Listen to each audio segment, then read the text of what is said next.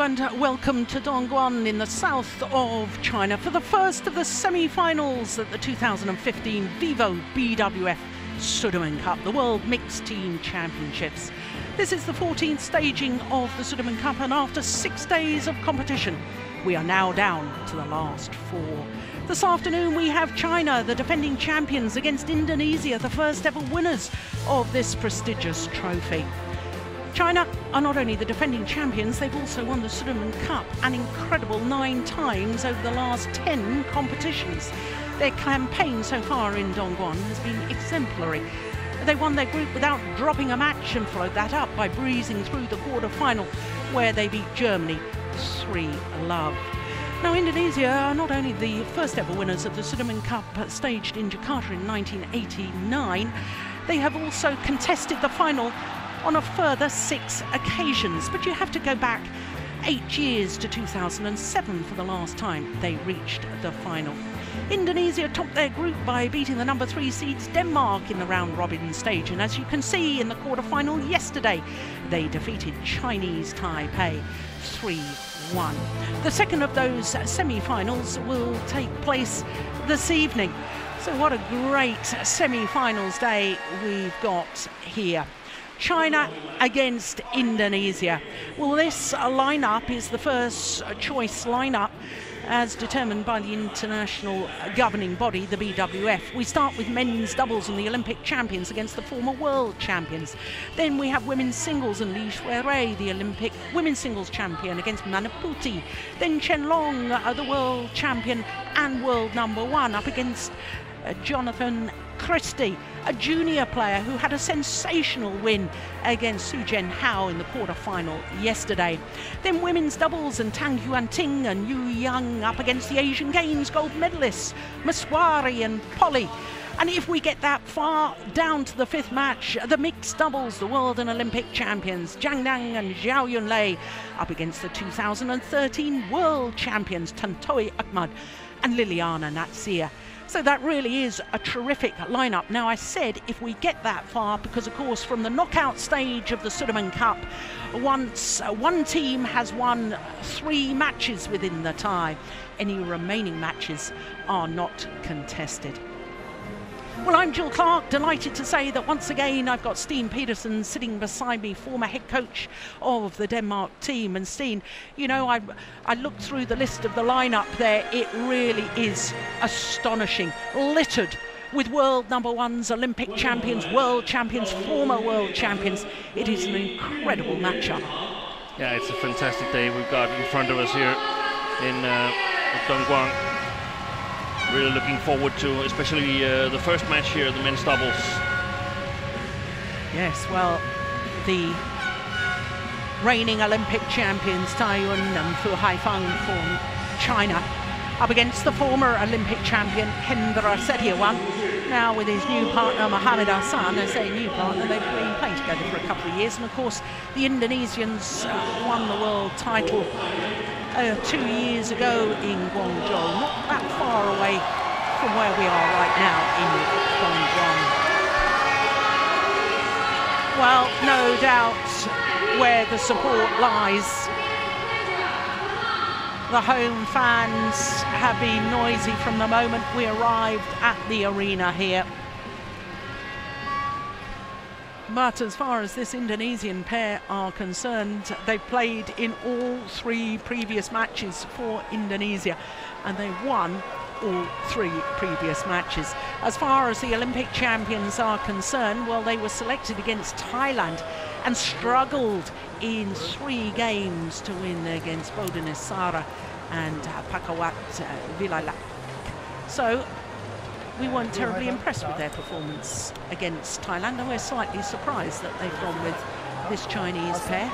Yeah, they had the choice of playing Zhang Nan in 2 categories, and obviously they've decided to do otherwise, and well, let's see if they're right. Yes, well, of course, these 2 pairs, well, certainly 3 of the 4 players on court having been Olympic gold medalists and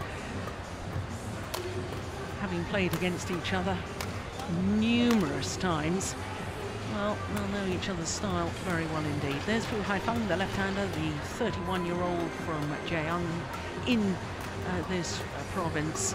They do not have a world ranking at the moment because they only played one event last year as a combination, and they lost in the last 16 of the Asian Games, and the Asian Games do not count towards world ranking.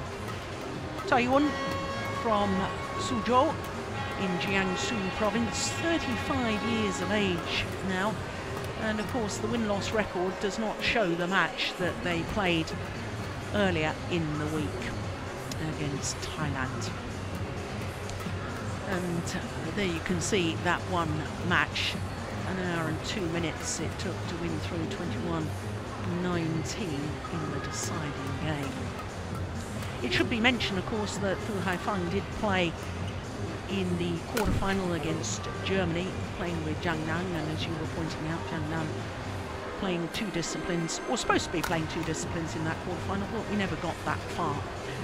There is Hendra Setiawan, the 30-year-old from the ancient city of Malang in East Java, two-time world champion with two different partners. They're currently number 3 in the world ranking, having spent 38 consecutive weeks as world number 1s. That was from November 2013 until August last year. The win-loss record for the year, 2 finals from 4 tournaments, and they won the Malaysian Super Series, beaten in the final of the Asian Championships. Now that confirms what I was telling you a little earlier. Their 2 group matches, this Indonesian pair was selected. They won both of those, although they did struggle against the Danes. That was a very good match, very entertaining match. And in the quarter-final yesterday against Li Shenwu and Sai Chia Sin. Now, as you can see, this is the 6th meeting between these 2 pairs of the previous 5. Not only did the Indonesians win the last one, in fact they've won 3 consecutive, so they were love 2 down on the head-to-head, and now 3-2 up on the head-to-head, the last time being in the semi-final of the World Championships, where the Indonesians went on to win a gold medal. And considering that the Chinese pair have only played 1 tournament, I think, since then, as a combination, that's not unsurprising, but it was so long ago that they last met. So the Indonesian coaching bench, well, the Indonesian coaches, I don't know if that's a little nervous posture from Richard Manaki. Chinese coaching bench with Zhang Jun and Tian Lingyi. This, of course, is vital. We've looked at the team sheets, we've had a good old discussion, and we think this could be crucial to the outcome of the tie.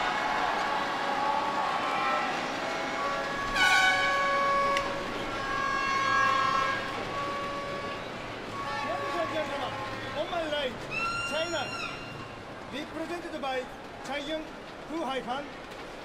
On my left, Indonesia, represented by Muhammad Hassan Hendra Setiawan. Sutami of Japan, our umpire for this. Muhammad Hassan. Double. Great. So the semi-final tie, China against Indonesia, gets underway with this men's doubles. Nice clever placement of the smash from Taiyuan.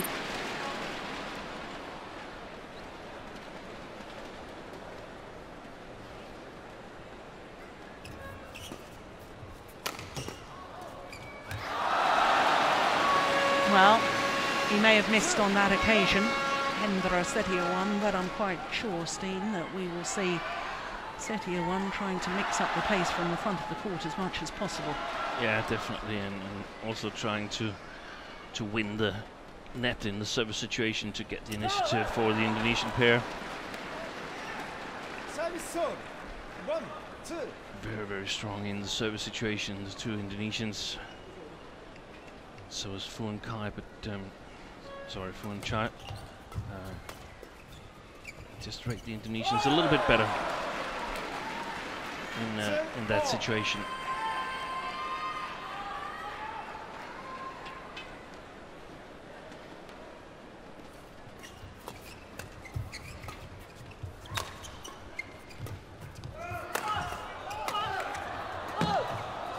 Oh, good defense.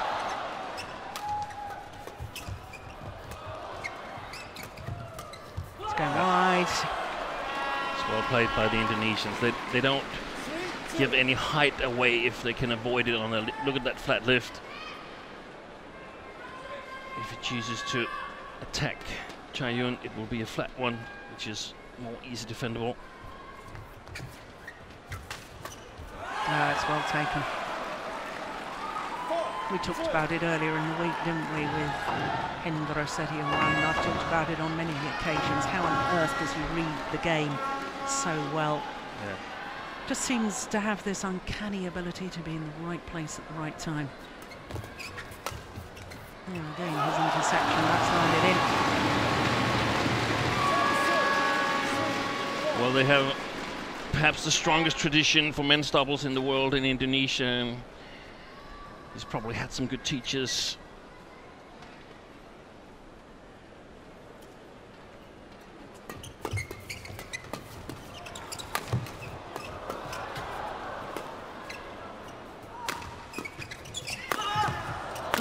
Oh. Wow. That's thundered off the top of the tape from Mohamed Hassan. It was actually lost, but it was so hard that it jumped over. That's incredible, isn't it? Look at this. Oh my goodness.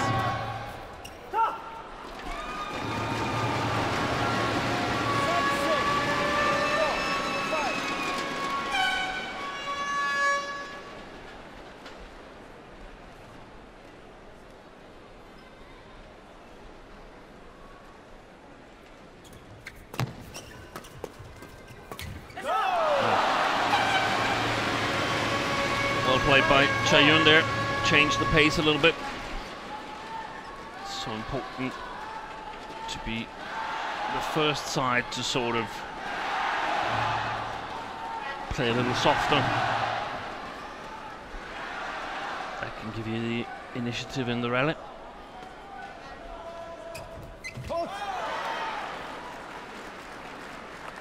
Service 6-5.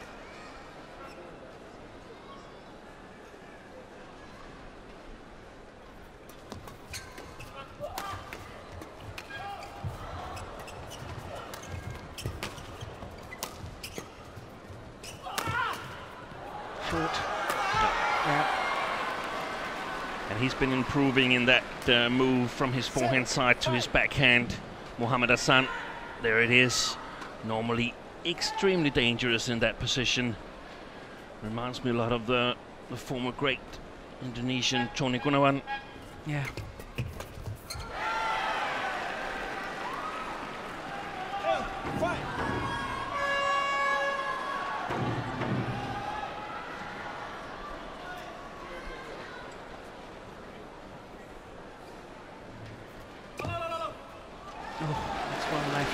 Good call. Low serve, short of the mark.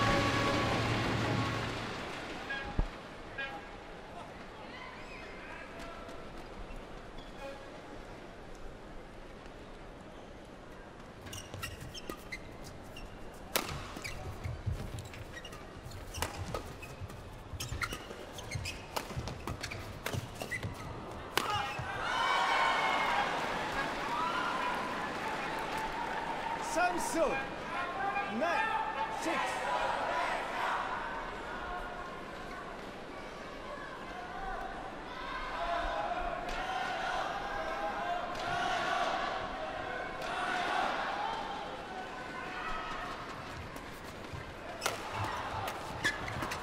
Oh, look at that.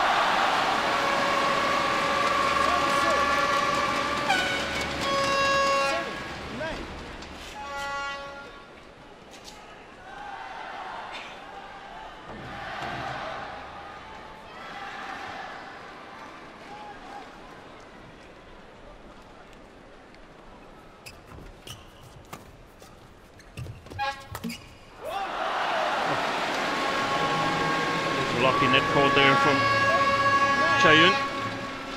现场的观众朋友们，我们提示您在比赛进行当中，请调整您的照相机设置，关闭闪光灯功能。那么也请周围的观众相互提醒，谢谢您的合作。 Yeah, the umpire urging them not to take so long in between rallies to play on. Yeah, it's too short. Yeah. Service sub. 10, 8.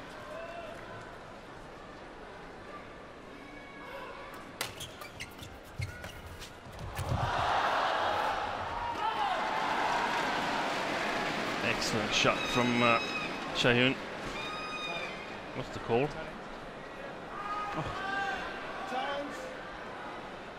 Oh, we've got a challenge already.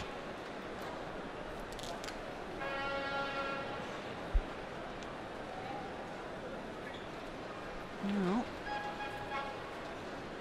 Hawkeye will make the decision for us. Wow. Oh, it did catch the line.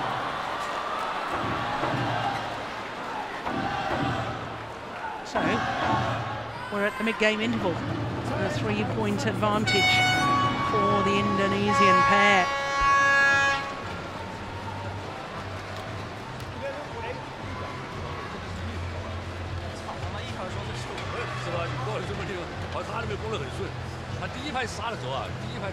Well, they look quite relaxed at the mid-game interval, but I still have my doubts in my own mind, Steen, about this selection. Yeah. We were a little bit puzzled when they played Thailand, and we got the explanation that Jungnan was feeling ill. That's why he didn't play in any of the group matches. But I guess the Chinese team must feel quite confident here. They're the heavy favorites in the 2 singles matches, whereas the Indonesians have only 1 match, in my opinion, where they're the favorites, and that's this one.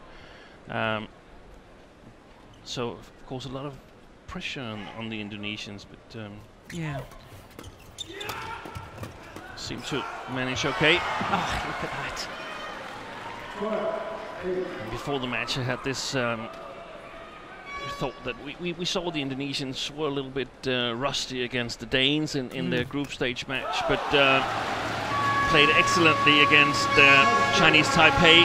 Even though the score was quite close in the end, the match really wasn't close. They were in comfortable leads all throughout both of the games. So the only question mark is, can they maintain the concentration level throughout the match? If they can, they have a big chance of winning this match.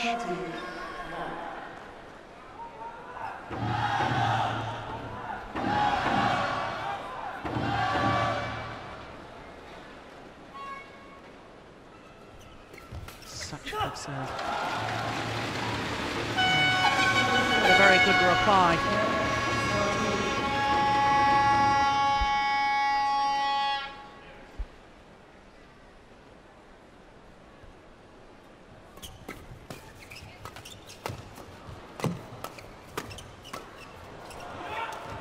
Clever.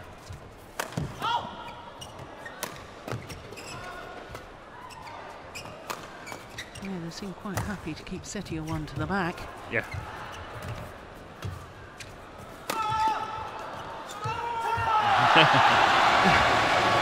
Yeah. So there is the man you've just been talking about, Jungnan. It's typical for Setia, he's not going to work a lot from the backcourt. He's going to fire away a smash or 2 and then try something else and see if he can make his way to the net.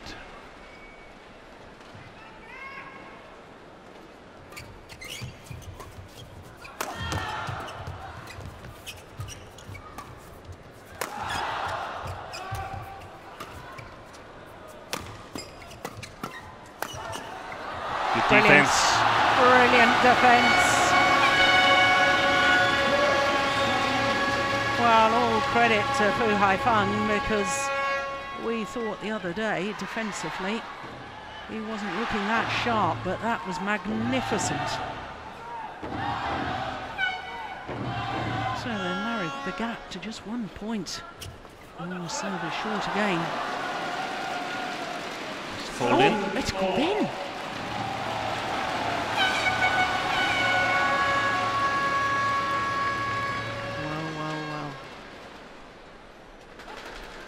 Well, we don't have an instant review system on that front service line.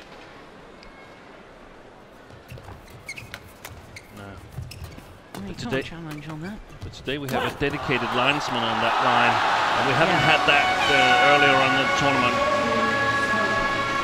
At least not in the group stage. We might have had it in the quarterfinal stage, but then it's an oversight from my part. 5 straight points to go into the lead, the Olympic champions.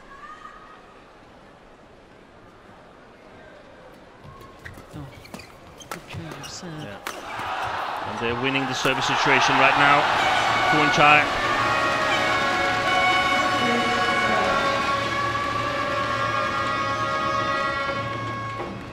Of course, using all of their experience. Very nice. Varied serve from Fu Haifeng. Set that point up.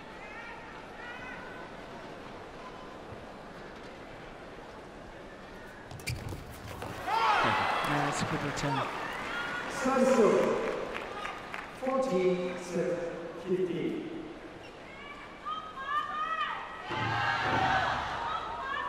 I was quite surprised. We had a quick glimpse there of young Jonathan Christie, who's going to be playing the men's singles. Sitting here watching, wants to be involved, but of course the nervous energy when you watch teammates. Probably just getting a feel of the team match. It's gone long. Oh, the ebb and flow of this. I suspect we'll see him leave after the conclusion of the first game. It's very normal for the players to just see the first game and then start their warm-up. 17-15.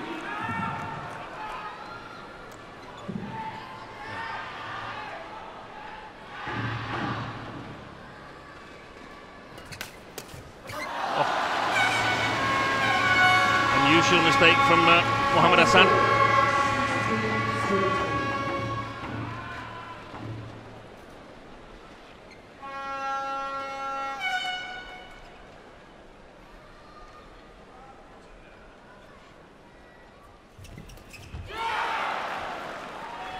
Service 18-16.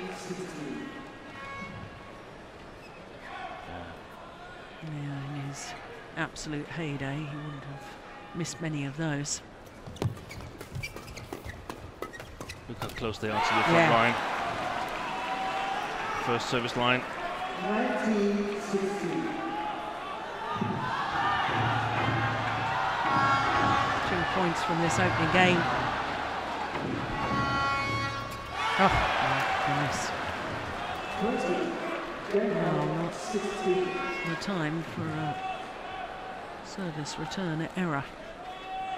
4 game point opportunities for Indonesia. And only 1 required. My goodness me. Well, you said right at the start of this, Steen, the serve, return and third shot situation, and you said you thought the Indonesians were slightly better. I think that's been exemplified in the last 3 points. And how long did it take to go from 16 all to 21-16? 45 seconds or so? Yeah. Because there were no rallies whatsoever. So 21-16 in 15 minutes. Indonesia, a perfect start as far as they're concerned.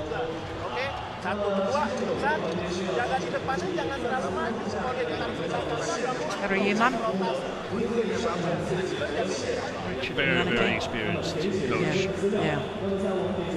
Been coaching a lot of the Indonesian great men's doubles, and he's actually talking quite a long time here. Normally we'd be thinking that we'd be discussing that they're playing now on the side where there's a slight drift from the Indonesians towards the Chinese players, but I don't think he is, because they don't care about the wind. Asan and Sechewan, they are, in my opinion, the world's best men's doubles in windy conditions, because normally the problem with the wind is that when you're going to lift, that's really hard to control, but they don't lift. They have no intention of lifting whatsoever. Whereas in conditions without a lot of drift, the Koreans with their strong defense tend to prevail. But look at it here in the service situation. The pair who first gets it below the tape has a big chance of winning the rallies. Yeah.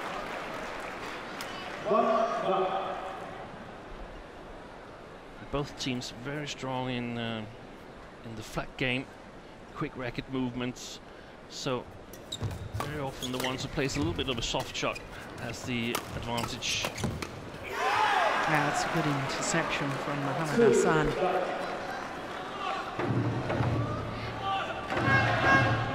I thought when they won the world title in Guangzhou, I thought Mohamed Hassan was the best player on court. I thought he was incredibly quick. Yeah, he is very quick on his feet.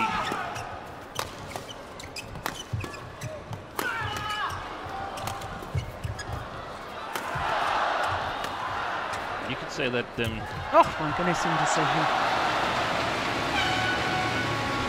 You could say that it's the same formula that we've seen China use with Fu Haifeng and Cha Yun, that Indonesia sort of utilized early on, pairing one of the experienced, strong old players with a young player with fresh legs and a lot of potential. And of course immediate success by winning with the World Championships in 2013. Yeah. But they tried this combination actually when Fu and Chai were on the top of their game, played against each other in 2009 in the Sudirman Cup, where this was a scratch pair for the Indonesians, but they did really well. Yeah, they went to 3 games, didn't they?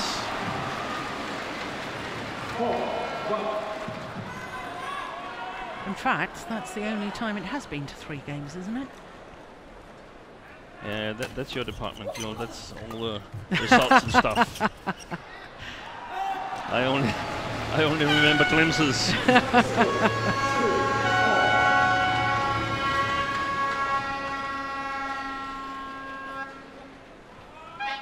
But of course, Asan Sechewan split again and wasn't paired until like after the Olympics in 12, and so it sounds quite possible that of the Olympic form that Fu and Chai should win one match and then the 2 Indonesians have won the other.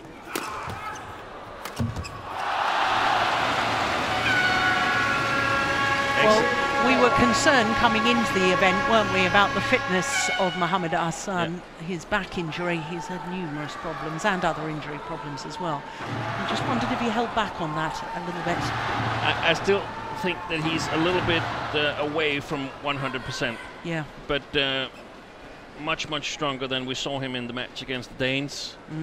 Probably also trying to preserve himself a little bit there. That's in. Yeah, that's a great return.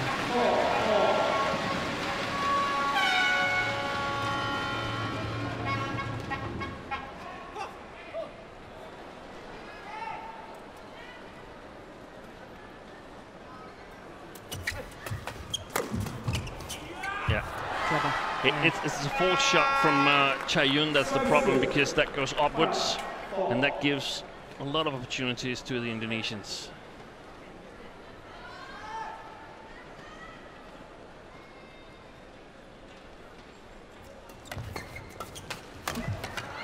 Oh, that got badly deflected by hitting the net cord. That's why Cha Yun missed his interception. Look at that, yeah. Big bounce off the net.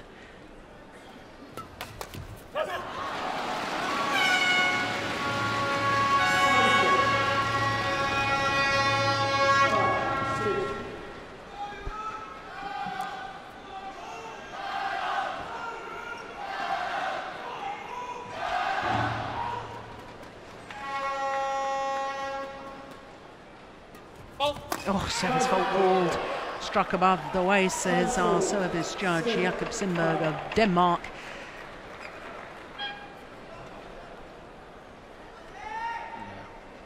You agree? I tend to agree. Yep.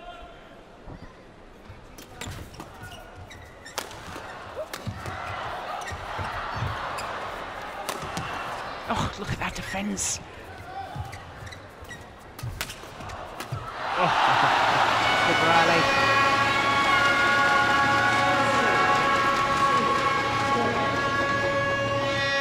He thought it moved, but he didn't. It just stayed covering the cross-court shot.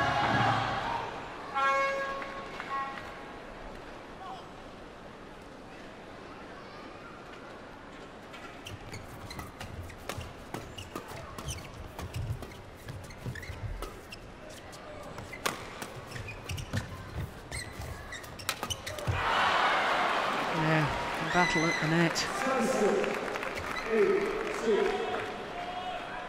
It's interesting, perhaps, to look at what's different actually with Fu Haifeng and Chai Yun compared to when they won the Olympics in 2012.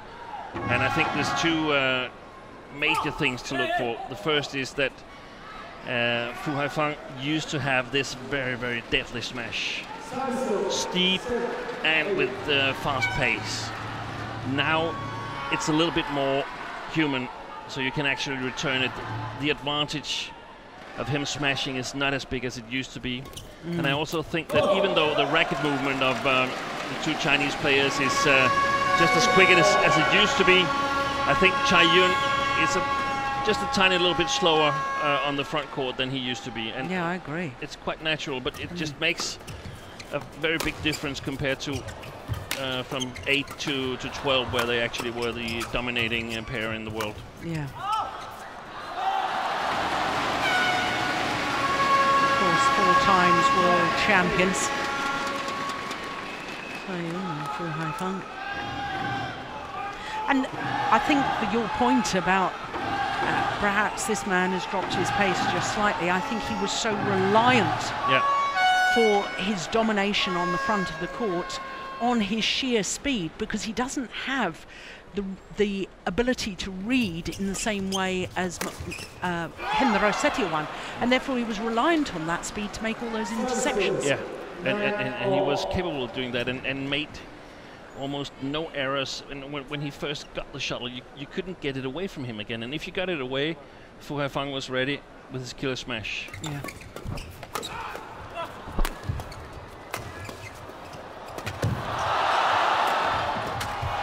Good rally. Oh my goodness. Yeah, well played. Well, initially, terrific defense by the Olympic champions. And look at that last smash. That's what they're so good at, the Indonesians. Playing the body, playing the middle, and then suddenly varying their smash placement to the inner sidelines. It's so nice to get one of these rallies, because that's actually what the audience love, and we do too. Yeah.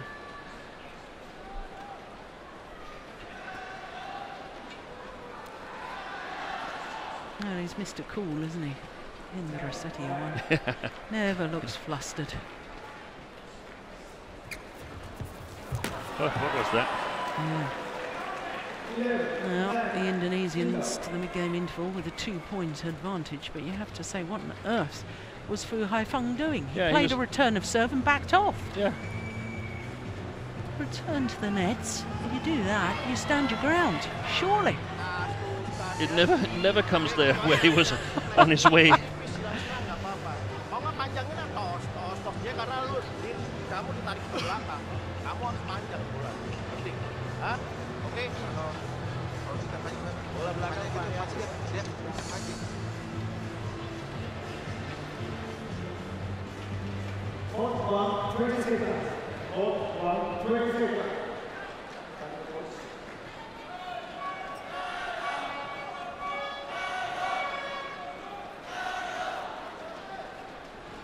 Quite a bit of strapping on the legs there of Fu Haifeng. Yeah, both knees. Oh, that is quick, isn't it? And that's the hard thing for the Chinese. If they lose concentration by just a tiny little bit, they'll get punished. Well, this is actually a run of 5 straight points because they were 8-9 down.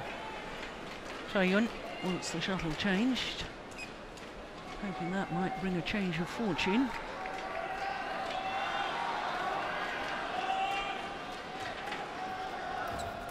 That looked short, that service.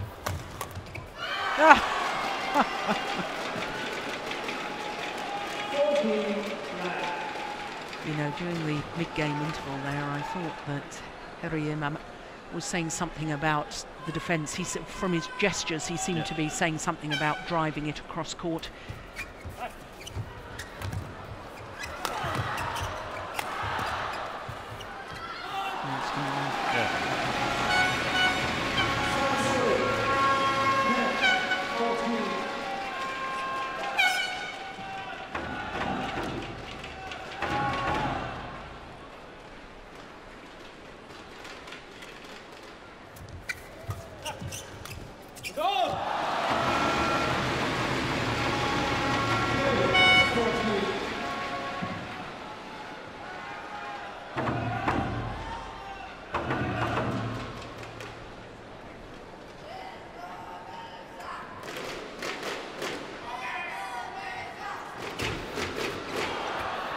Unbelievable return. How good was that? Take a look at this, how close it is. Oh, it bounced off the top of the tape.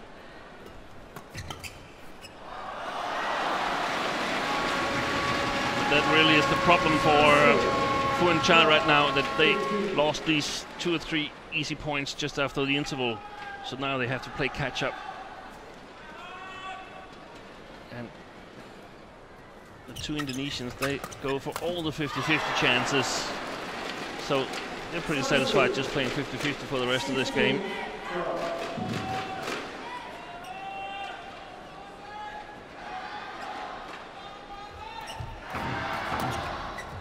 Oh, it's extraordinary, absolutely extraordinary. How does he do that? Totally fantastic reaction. And he looks so casual and easy about it as well. But that's perhaps it. In order to be quick, you have to be relaxed. Yeah, good point. And also unbothered by the mistakes you make. There's a lot of players who notice whenever they make the mistakes, even though they make perhaps 1 mistake out of 7, they still notice the mistakes. But you can't really do that. You have to look at all the points you score. Yeah. Good interception again. That's from Setiawan.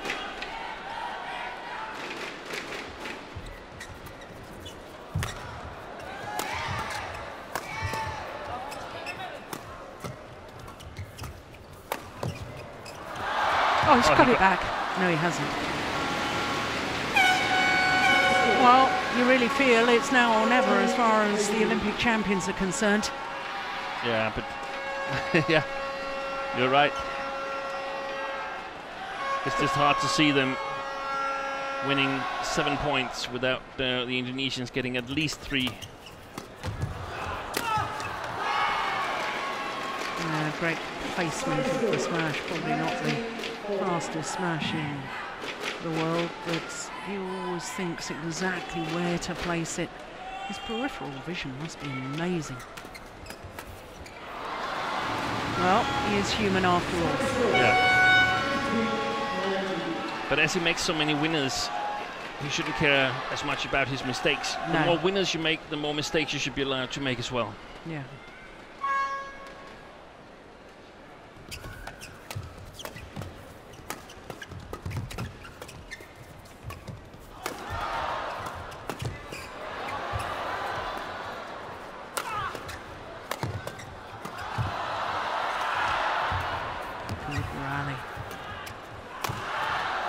Short. Yeah.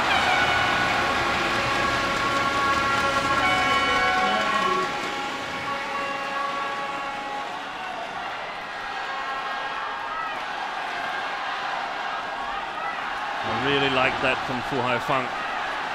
Try to block it from the backcourt twice. A lot of pair. We see block it once, and then if the chance occurs again, they just smash away.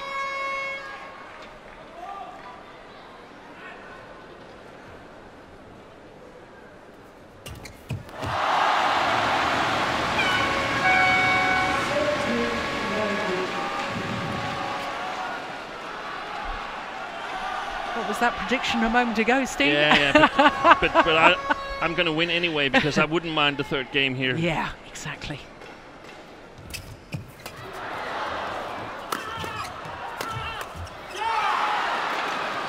Yeah. At a flatter smash, forcing the error.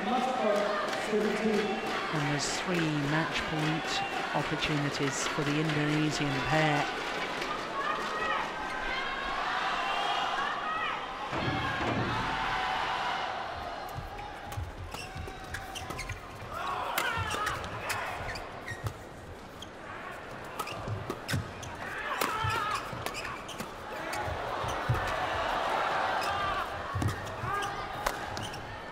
Down the middle, and the 2013 World Champions Muhammad Hassan and Hendra Setiawan have got Indonesia off to a flying start in this semi-final. That, in fact, is the first match in the whole of the Sudirman Cup campaign here in Dongguan that China have conceded. Yeah, the raised arms, the perfect start for Indonesia. 21-16, 21-17 the scoreline.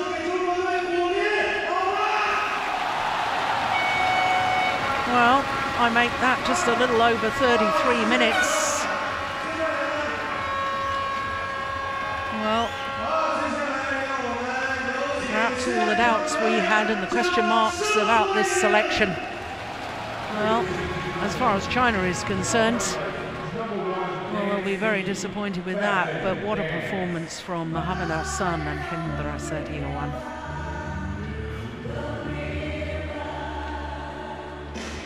Well, that, of course, means 1 love up in the semi-final tie for Indonesia. Women's singles is next, then men's singles. Women's doubles and mixed doubles. The scheduled last match of this semi-final tie.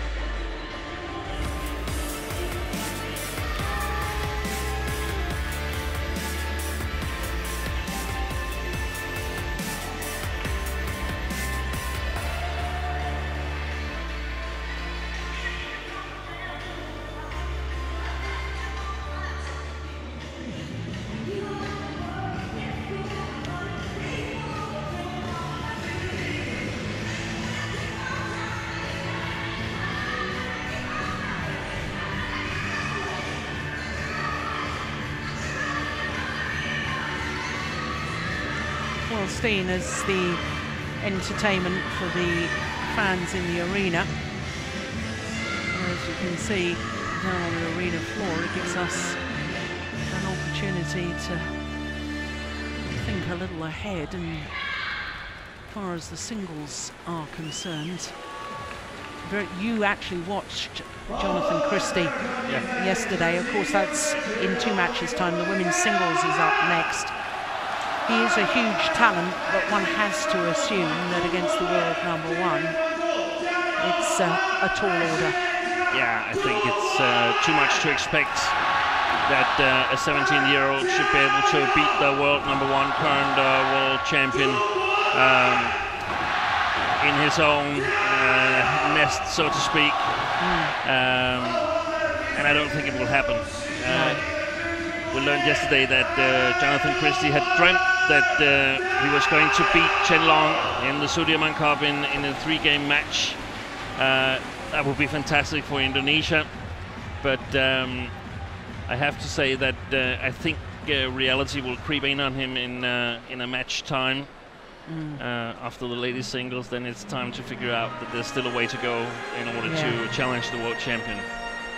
Well, if your theory is correct, it's good news for all us neutrals, because it means we're going to have the probability of at least 4 matches within the tie then, because Indonesia have taken the first in the men's doubles, as we've just witnessed. And if your theory about Chen Long just being too experienced for the 17-year-old Jonathan Christie, then, you know, it's at least going to be 1-1. Exactly. Yeah. And so just to finish this men's doubles, I actually think Fu and Chai, they did quite well in the match. Just not good enough to challenge the Indonesians. But having seen this match, I tend to like the Chinese selection that saved Zhang Nan for the mix, because he might have played here and lost. Because there's no guarantee. I think the Indonesians, they played really well. They looked good yesterday. There was some glimpses of concentration drops, but we saw very few of them today. Yeah.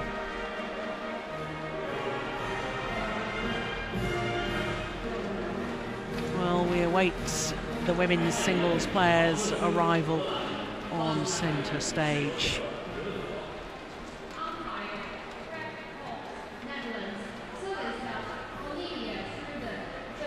The court officials make their way onto court.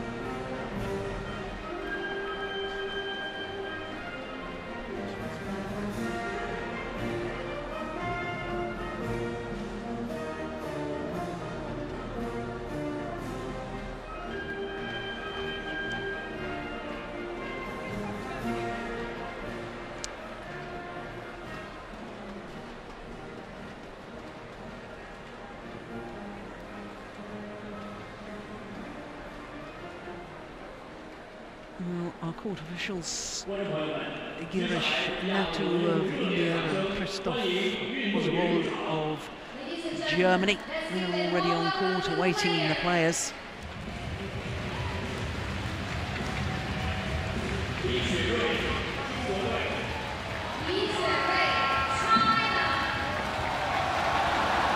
The Olympic champion, Li Shuirui, and Bellatrix Manaputi of Indonesia.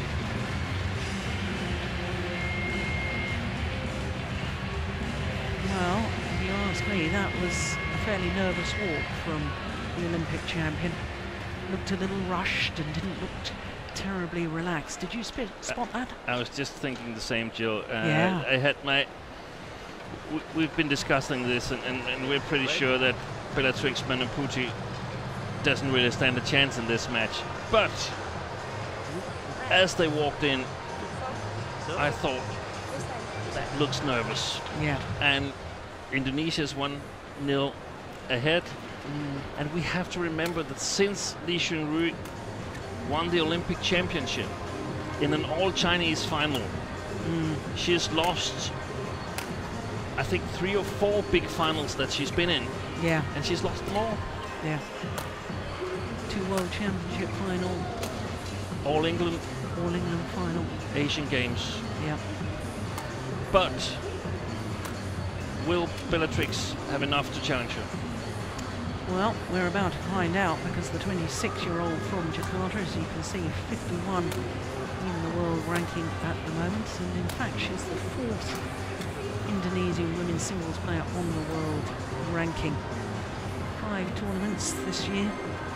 Promoted from the qualifying to reach the 2nd round of the Singapore Super Series, where she lost out to the eventual champion. And as you can see, she's played twice so far. Not selected against England, beat Lina Kiesfeld in 2 straight games, and then lost to Tai Su Ying in yesterday's quarter-final. In fact, her opponent, the world #1, Li Shuirui, has only played once. Her win-loss record for the year: 3 tournaments and 2 finals. So really sort of backs up your point, doesn't it? Malaysian Super Series and the Asian Championships. Here we go. Now, not played against Karin Schnarzer again.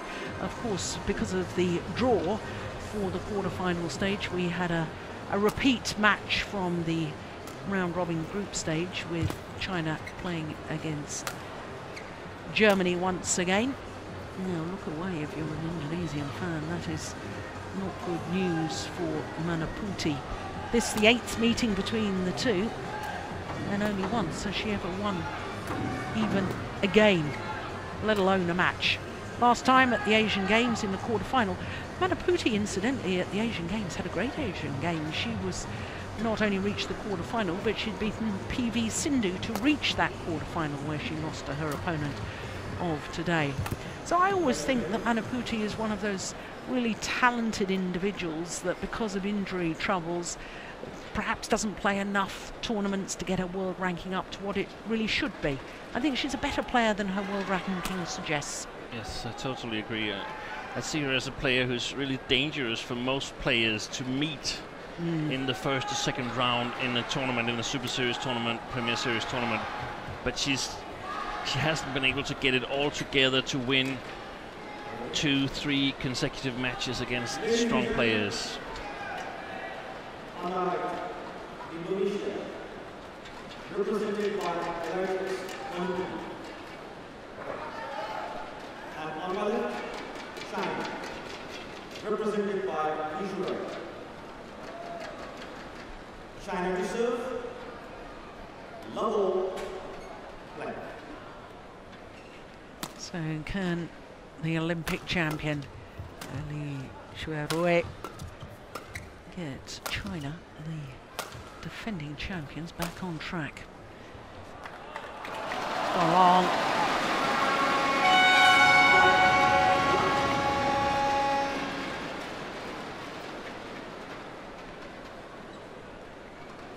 Now, just to qualify why Li Shuirui didn't play in the quarter-final on Thursday against Karin Schnarzer, and that is because it was scheduled as the 4th match on, and China had already beaten Germany 3-love, and as I was explaining earlier, dead matches are not contested, and that's why they didn't play. And rightly so, dead matches shouldn't be contested. I think you'll agree with that, Steen. Yeah, in the knockout stage, yeah, it would be very, very strange to play matches after the overall team tie is concluded. Yes, as used to be the case. That's a brilliant net shot. I have one concern on behalf of Beatrix Manaputi, and that is that if she's going to win this match, I think it's going to be a long match. And yesterday we saw that she, from time to time, asked permission to go out and dry up and actually also sort of blow her nose and so on. So I would expect that she was also suffering from a little cold or something like that. So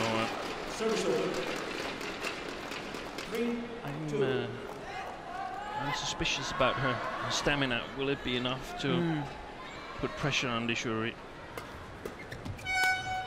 Oh, that's wide. Yeah. 4-2. If she is suffering a little cold, are you surprised by the selection? Linda Weni Funny 3 is here. She's higher ranked, 36 in the world. Yeah, no? but I don't think Linda Weni has shown this ability to sort of challenge the very strong players. But I might just be not concentrating. Oh dear me, I didn't like that at all. No, she's in physical distress. That was that the knee? It's her knee, it's her knee. Oh dear. I'm not sure I can look at this. Oh. No. Oh, that looks terrible. That looks terrible. This is tragedy, absolute tragedy. Knee bending Yep. the wrong way. Anterior cruciate ligament. I know all about that. And it was strapped ahead of the match. Just as she get off to a really good start. Yeah, she can't continue. There's no way she can continue. Oh my goodness me. My heart bleeds for her. This is terrible. The start of the Olympic qualifying period on the big stage this year, the Sudirman Cup semi-final. Cold spray, I'm sorry, is not going to help in this situation. No. Oh, yeah. I know all these tests that the doctors do on the knees as well. I'm serious. I really don't think I can look. She wants to get some kind of extra taping on it. And the difficult part is that if she's really torn that ACL and tries to play on, it could go even worse. We've seen that a couple of years ago with the Russian player with who actually participated for Sweden, Marina Andreevskaya. Yeah. That was almost unbearable. Yeah. And I hated that the doctors didn't prevent her from going on court again. And you made the point earlier, Steen, that, you know, if she's not 100% fit with a bit of a cold and everything anyway, you have doubts about her abilities to win this match. Now, if she's carrying an injury as well, surely this is madness. This is absolute madness. It's all about, did she sort of manage to take the weight off that knee before it was really, really bad? I hope the coach there is that Bambang Supriyanto. Yeah. I hope he uses common sense here and says, no, she's got a oh, she's going to try. Find oh dear me. Well, courage unlimited, sensibility questionable. No, this is, well, she redoes that. No. Honestly, Steen, I know in the heat of the moment, I know what I was like. You want to play. I tried to hop through the match when I did mine. Yeah. That was the second time. The first time it happened, I couldn't even stand up. But it might be she just saved it. Yeah. And get some extra protection on right now. Let's hope that that is the case.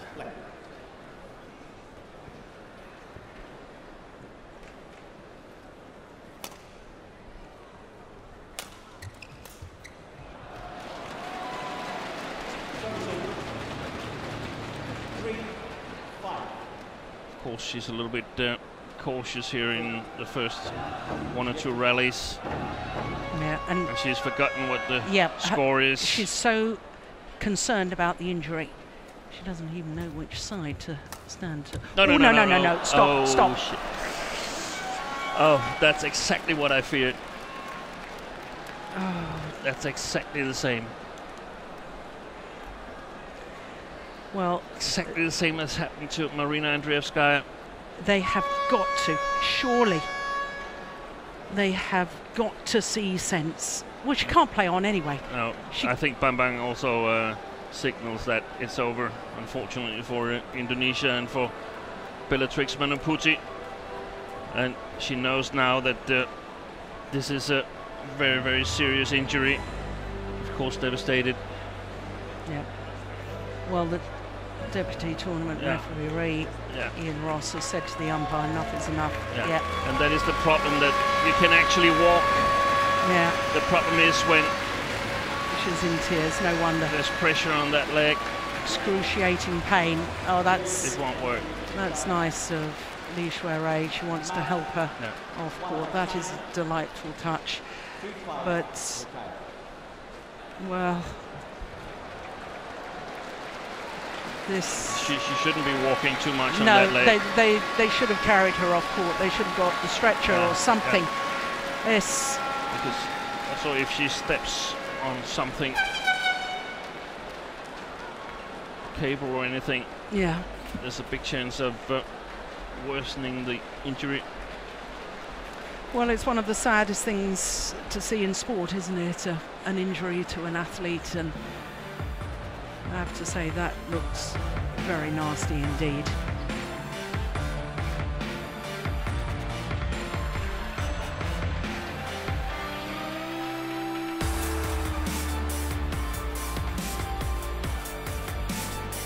Something that I personally don't need to see in replay. No, me neither.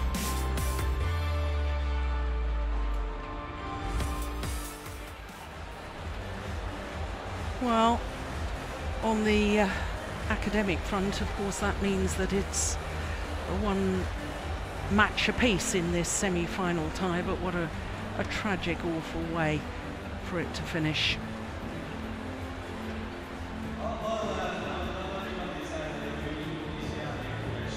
Well, we have the situation, of course, now.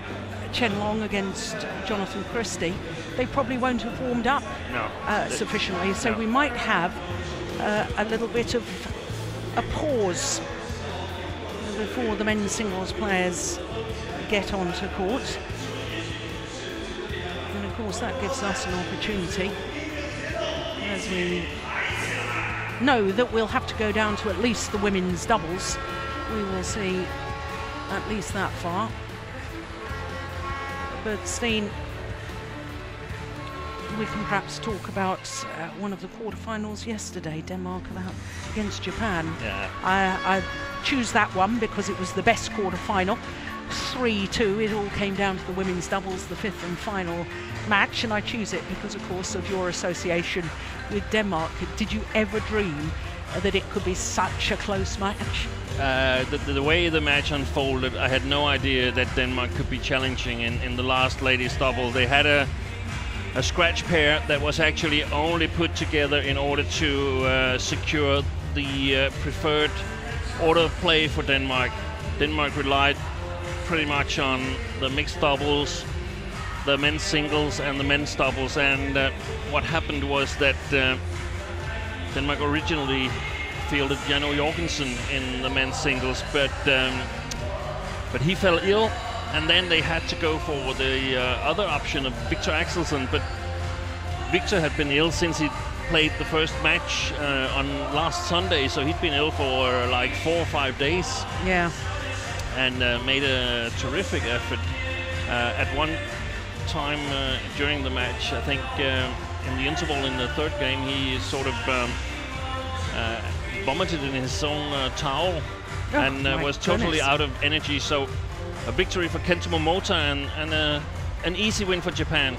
But yes, it was. The ladies doubles turned out to be one of the most exciting matches of this tournament. Yeah. Against the world number ones, Matsutomo and Takahashi. Against the world number ones who did great to sort of hold off the Danish challenge, because they really had everything to lose. You can imagine being the world number one and in danger of losing to a scratch pair, and sort of in some ways, not really, but in some ways deserting your teammates and missing out on a medal.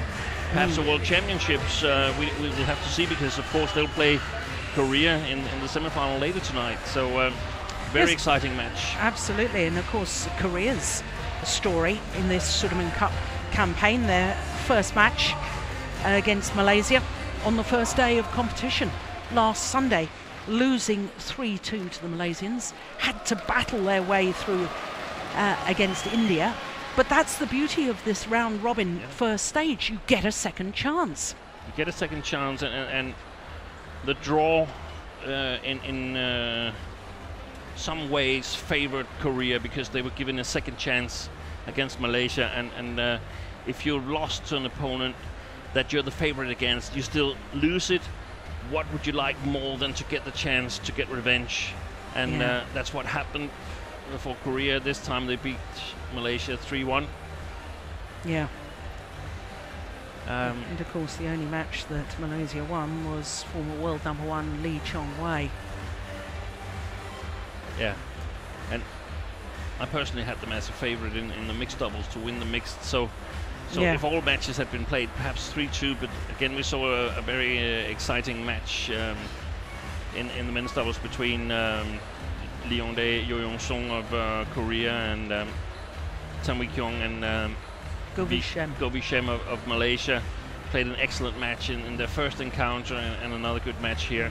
Even though I think it's a pity that we see matches between teams that actually has already played at the group stage. I think it would be a good idea for the BWF to reconsider and make some changes to the draw so that you can't be drawn against the same team that you've been playing in the group stage. We also saw China meet Germany again, and I feel that's something that could be altered and make the tournament even better, because it is a great tournament that we're watching here in Dongguan. Yes, and we must remember that it's not just been about the 12 teams in the top division, the Division 1. We've had 4 divisions here. We've had 35 nations competing. I had the pleasure of watching the Group 3 final last night, Vietnam against the Czech Republic. And another thing that we discussed during that group final, you know, I think that it's such a thing for the players concerned, whether you're playing the Group 2 final, the Group 3 final, or the Group 4 final. For you as a player, I know what it's like, and certainly our colleague Ollie Leighton-Davis, you know, we related to that, because, you know, to play a group final at your level of play, you know, not to even have a medal. You know, of course the whole competition is about the Sudirman Cup, the magnificent trophy that it is. But do you not think we should perhaps try and make a little more of those group finals so that the players themselves have something to take away and say, this was 2015 Sudirman Cup competition and I came home with a medal because we won our group. Or a trophy for the winners of Division 3. That would be really great. I also heard another suggestion that the winner of these subgroups should be entitled to a spot in the higher subgroup next time the event is staged.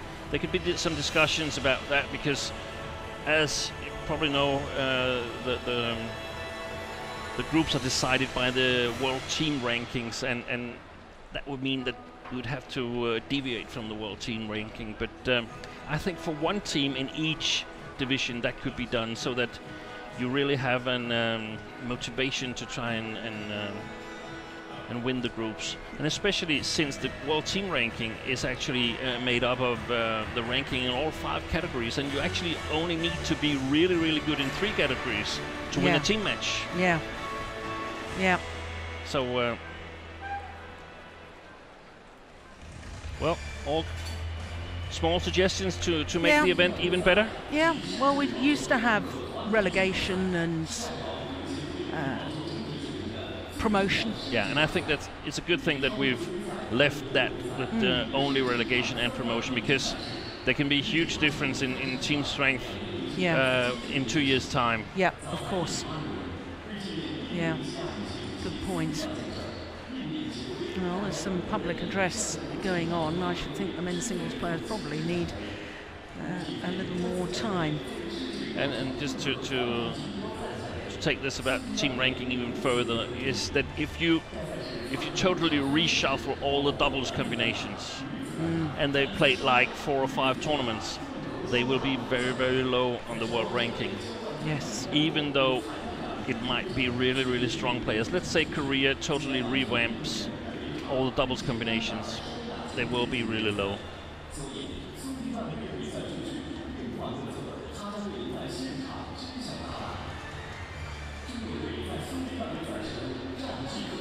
Well, Sudirman Cup here. We've just heard news that it's going to be 20 minutes before the players come onto court, which is some considerable time. I think Steen Pedersen and myself, Joel Clark, I think we'll get one of our colleagues to make us a nice cup of tea, and we will rejoin you when the players are ready to come back out. Don't go away, because of course it is one match apiece in this semi-final, and as soon as the players are ready, we will be back with you. The competition is one of the most prestigious BWF events, and two other major BWF events are the Thomas Cup for World Men's Team Championships and VIVO Cup for World Women's Team Championships. In 1986, the International Badminton Federation accepted from the Badminton Association of Indonesia a memorial to the late Nick Sudirman in the form of a cup to be known as the Sudirman Cup and to be presented to winners of the World Mixed Team Championships.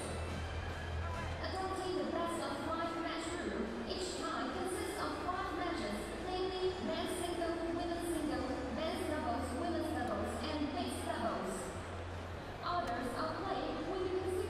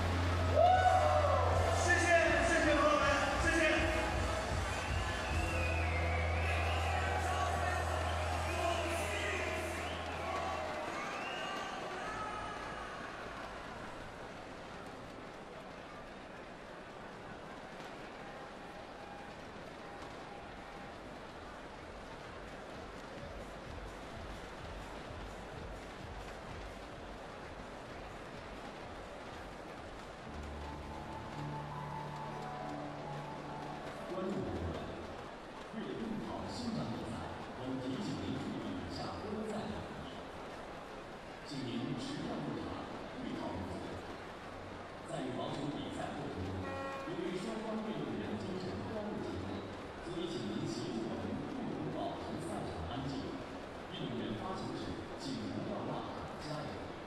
并且关闭您的手机，或者将手机调整到震动状态。另外，在比赛进行中，请不要使用闪光灯拍照，以免干扰双方运动员。在观赛过程中，请保管好您私人物品，无人照看物品将被视为安全隐患。2015年VIVO苏迪曼杯世界羽毛球混合团体锦标赛组委会真诚感谢您对赛事的支持。A warm reminder, tickets must be presented at the entrance. Please be seated by ticket number. During the competition, please be courteous and kindly speak etiquette. Please keep silent where the player is about to serve. Shouting or speaking loudly is forbidden. Please switch off or mute your cell phone. Do not use flash when taking photos.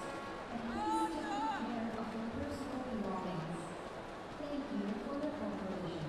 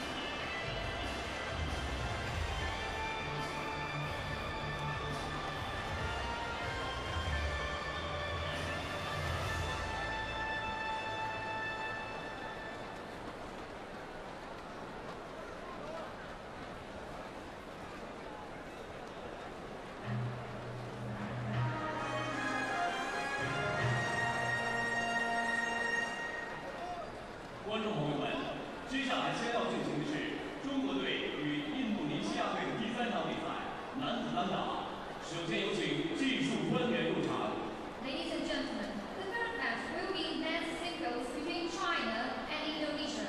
Let's welcome the technical officials.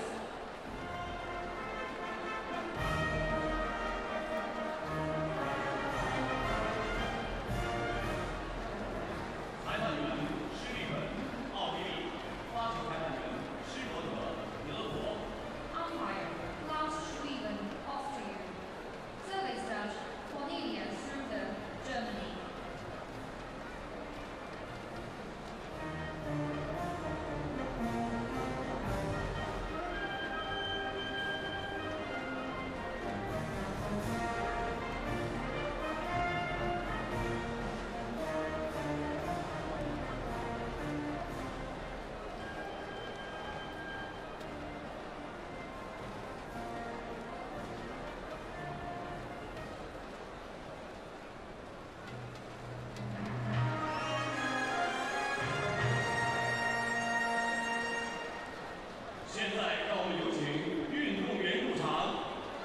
Let's welcome the players.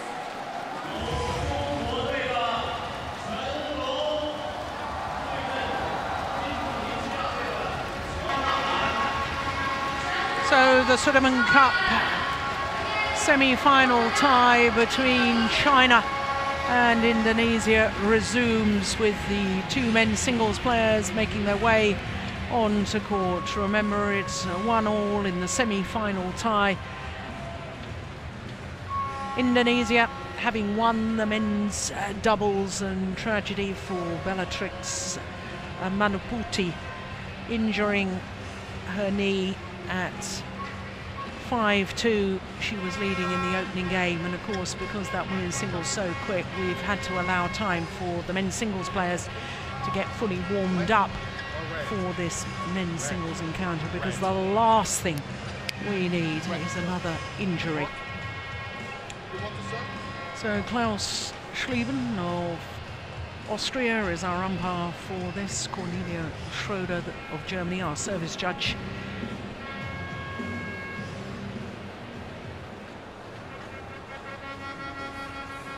Chen Long, the world #1, against the 17-year-old Jonathan Christie, who last year was the world junior #1, currently #5 in the world junior rankings. And interestingly, the world #1 in the boys singles at the moment is another Indonesian, Firman Abdul Kolik. Now, given the fact that Kolik is #1 in the junior rankings, above Jonathan Christie, some of you may think that that's an odd selection, but when I tell you that Jonathan Christie in the quarter-final yesterday had a sensational win, which I'll tell you more about in a minute, you'll understand the selection. World #1, 13-1, his year win-loss record, that's 2 titles, the All England Championships and the Malaysian Premier Super Series. Last 16 in Singapore, lost to Hu Yun, who went on to reach the final. So just 3 tournaments for him. Now, he wasn't selected against Germany in neither the group round-robin stage or in the quarter-final on Thursday, but he was selected in the group against Thailand, against Boonsak Bonsana, and that was very comfortable indeed, 14-8. So he will be well rested, because of course Lin Dan was on duty for the quarter-final stage. 63 in the world rankings at the moment. Now, his win-loss record for the year, a couple of quarter-finals, the Swiss Grand Prix Gold and the Polish International, 3 tournaments for him. But his quarter-final yesterday against Su Jin Hao of Chinese Taipei was a fabulous match. He won the opening game to 12, lost the second to 13, and he was 8-13 down in the third. He won 9 straight points to go 17-13 up, and eventually, as you can see, won it 21-16 in 1 hour and 6 minutes. Now, our colleague Richard Kaufman was saying that he had been reading on one of the social media outlets that this man had dreamt that he was going to beat Chen Long in the Sudirman Cup. He's got his opportunity. Can dreams come true? Well, Steen and I talked about it a little earlier. Unlikely, but you never know in sport. It's going to be tough. It's going to be really tough, because there's not a lot of weaknesses on the other side of the court with Chen Long. Of course, physically quite a bit more mature. But impressive game yesterday from Jonathan Christie, mainly because in the second game he had extreme trouble coping with the wind, but he learned throughout the third game and won it. On my left, Indonesia, represented by Jonathan Christie. Asian serve, Lavo Fleck. Well, starts with a service error.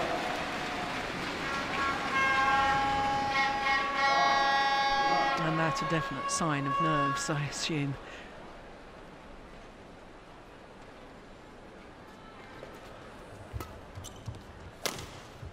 Oh, well, maybe not. You hit a winning smash like that straight down the line. 1-0. This, not surprisingly, is the first meeting between these two players.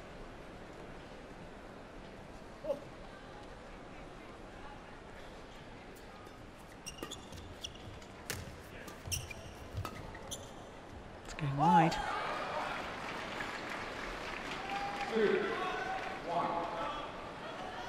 Yeah, even the coaches look a little subdued after seeing one of their players have such a catastrophic injury.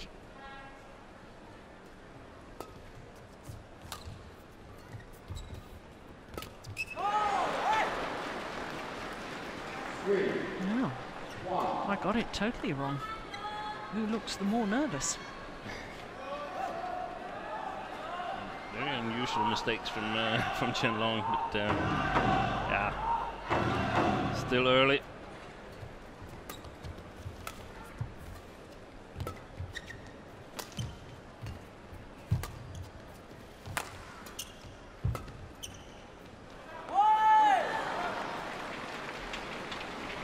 Well, quizzical look on the face of Chen Long, and he asks his opponent to change the shuttle. Surely he knows about the drift. Don't think it was the shuttle. Simply that the drift is making the shuttle fly a little faster. Going towards that far side of the court as we look down. Oh, that's good. Lift, not full length, and that's possibly because of the drift as well. Yeah, we saw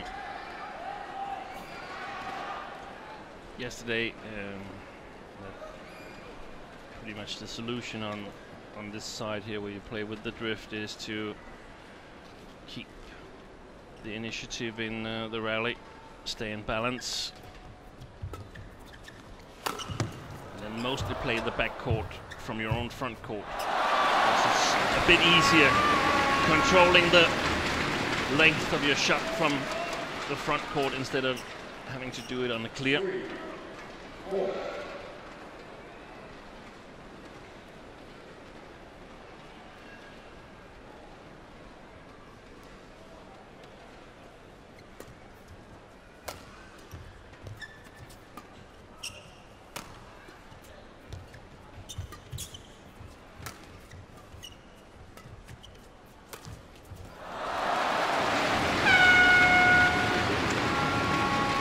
Found the net, but by the trajectory of the shuttle, I think it was probably going to go wide anyway.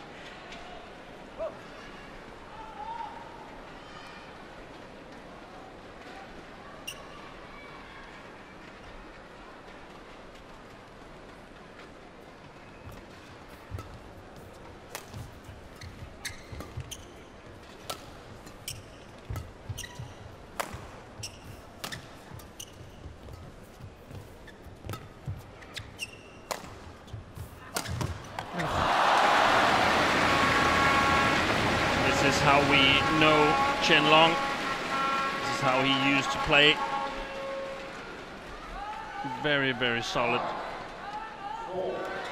And then waiting for an opportunity to launch his attack.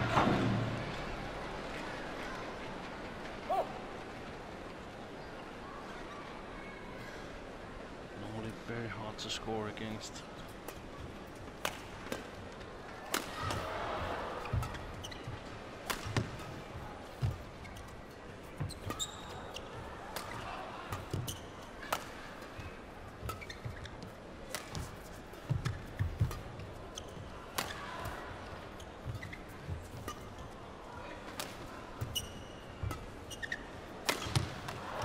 Missed it.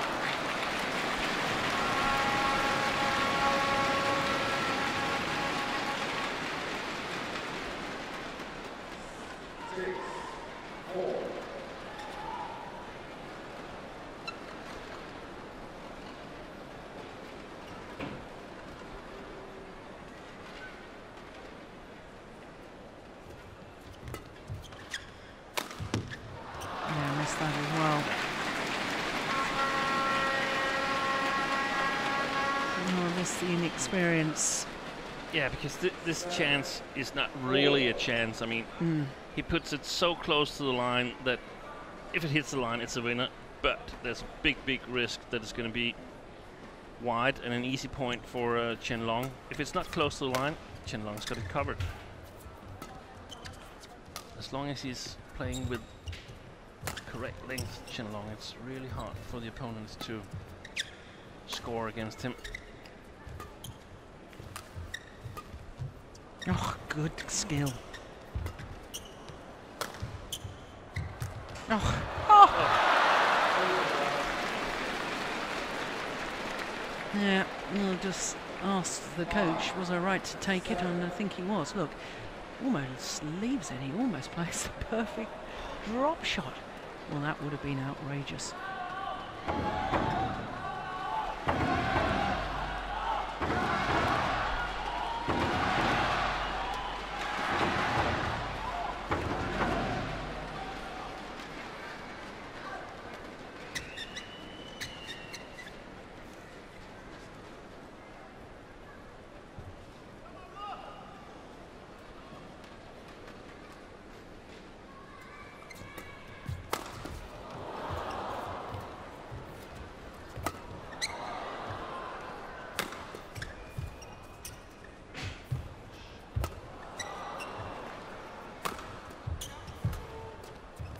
A good rally.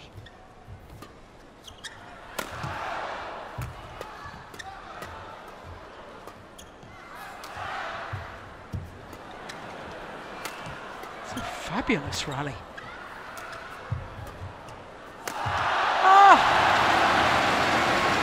Well, he was being pushed and pulled to all four corners, Chen Long.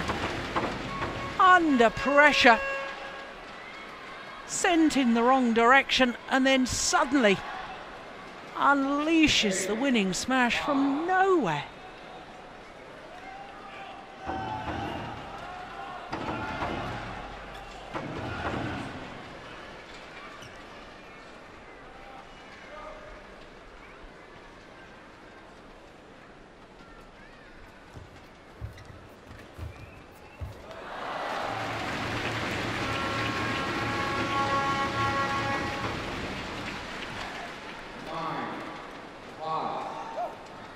See that easy mistakes after such long rally for these younger, inexperienced players. Takes some experience to know that you actually have to play or be willing to play these rallies every single time. Have to be able to work for it and be willing to play with patience. What a great net shot. Yeah.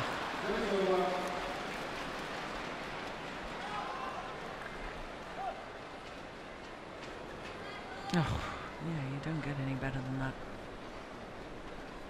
6, 9.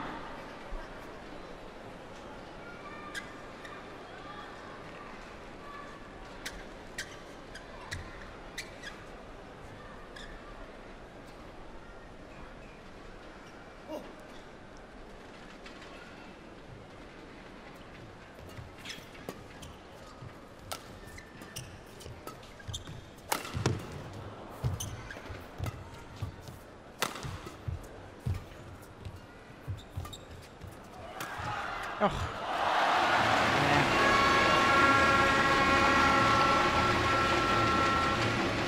Good variation. Yeah, clever shot. Not with a whole lot of pace, but the variation does the damage. No, I'm surprised they're being allowed to tell down when we're potentially just 1 point away from the mid-game interval. I said that earlier in the week, didn't I? And then they played another 4 points before we got to the mid-game interval.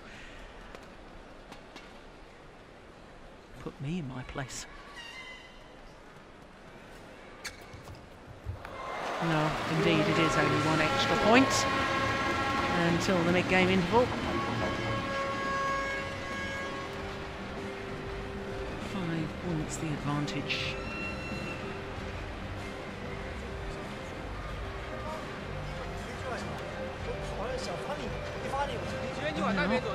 as much being said at the moment from Chen Long as coach Charles Rangeur.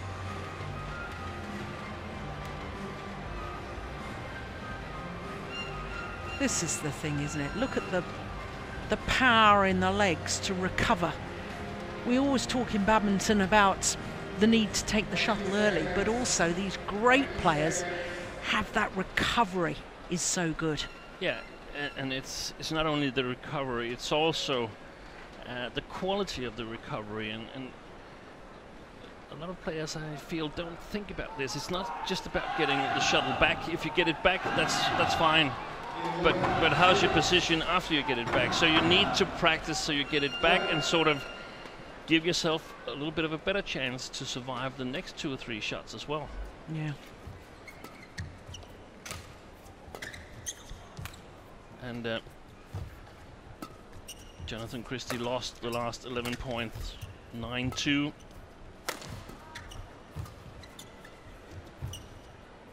So much for the nervousness of Chen Long. Yeah.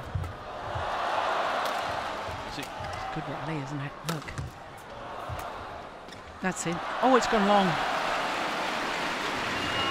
Yeah, it was long.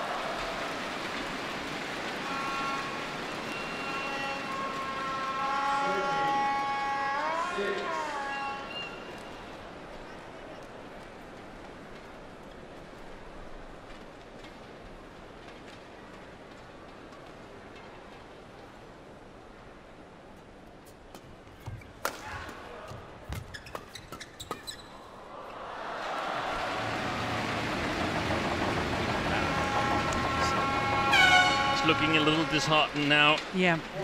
Jonathan Christie, he's sort of woken up. The thing is that he's actually, in my opinion, played quite a good game that would more or less keep him in the match against most of the other players in the Super Series circuit.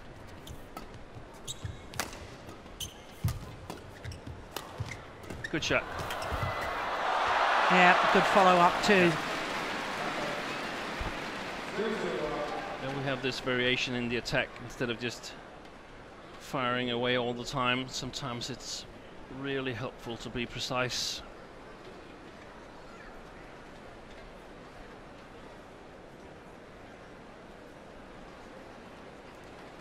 Indonesia have got a good crop of young men's singles players at the moment, haven't they? They do. And I thought it was very, very interesting that the 3 youngsters that they brought here, men's singles players, to the Sudirman Cup. I don't think it had been in earlier plans because all 3 of them were entered into the New Zealand Grand Prix Gold event. And how nice to see another country coming into the Grand Prix Gold, one of the second tier of tournaments just below the Super Series. And Indonesia withdrew all 3 players so that they could then focus on this Sudirman Cup. Yeah, and we've seen, we haven't seen the player Isan in this tournament, but we saw Firman Kolik against Jano Jorgensen, and I feel also there that he played a good game. Yeah. He just wasn't as physical as Jano Jorgensen and as efficient, but if they can get a number of players coming up together, challenging each other with different playing styles, I think we're going to hear a lot more of Indonesian men's singles in 2-3 years' time. Yeah. And I can see why Firman probably could be ranked #1 when he plays against players that are less physical. Because what a fantastic technique he had. And yeah. Jonathan, I feel, is a bit more efficient in his game. Oh, That's good. That is delightful. Yeah. Yeah. And that's sort of what you're looking for as a coach sitting out on the chair, saying, is there any situations where we can sort of challenge the opponent, where we can score some points? And I feel that he's got a lot of variations from his long forehand, and that's not so common. Normally the players have more variation from the backhand side.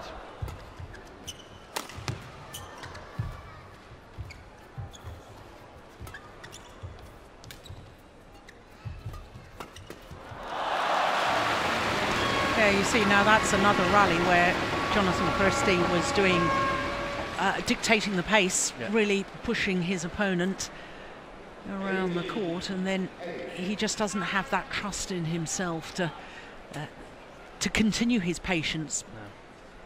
No. And then there's one, not a bad shot, just a little loose shot, and it's punished immediately from Chen Long. And Yeah. so in order to challenge Chen Long, you have to be able to do the same as he does, sort of play long rallies without giving a lot of attacking opportunities away to the opponent. And if there's attacking opportunities, you have to be able to defend. So that's sort of the basic thing that you need to do, and then you have to have more weapons than Chen Long has got. And if you should criticize Chen Long a little bit, it might be that he has to work hard for his points. It's not like these spectacular winners he fires away. Yes, when you compare him to Lin Dan, the Olympic champion, or Lee Chong Wei or Peter Gader in recent years, and Taufik Hidayat, the former world and Olympic champion from Indonesia. That's a beautiful shot. All those players, I can see it in my mind right now, all had really good variation on winners. Yeah. Whereas Chen Long has a good, powerful smash. He has one or two good angles, but he doesn't have that creativity in the same way. No, and that's probably why he needs to be patient. He needs to have a really, really solid basic game. Yeah. I remember at the World Championship in 2013, we tried this game of playing spot the low quality shot from Chen Long. And we didn't spot many, did we? No, and the viewers are welcome to try it again here, because there aren't a whole lot of low quality shots. Which is why he's got game point opportunities, 10 of them.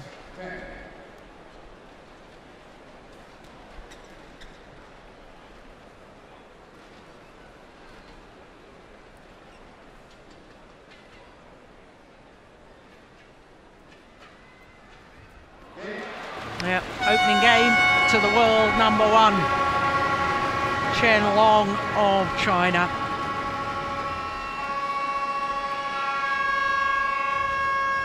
Error on the return of serve.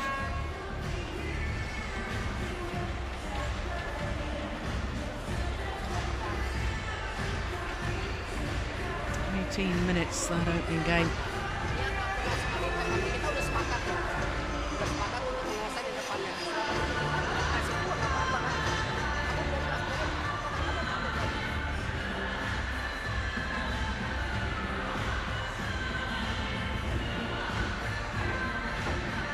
He's got lovely poise, hasn't he? Good balance, look at that.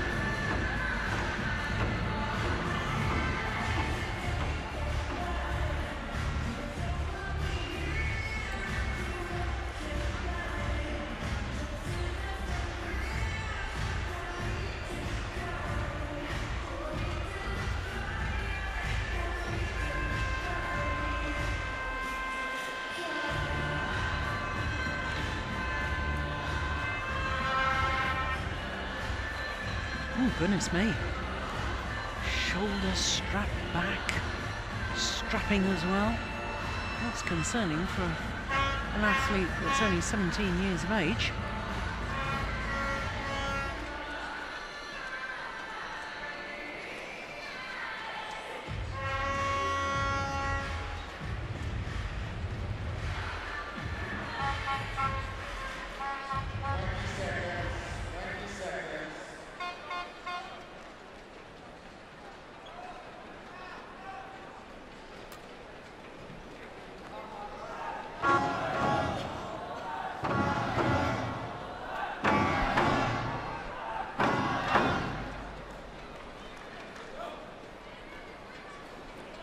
Second game,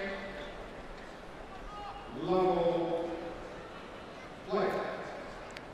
So the world champion Chen Long, who won the opening game 21-10. Well, from what we've seen so far this week, all the singles players prefer to play from that far side of the court, so it's a little ominous for Jonathan Christie.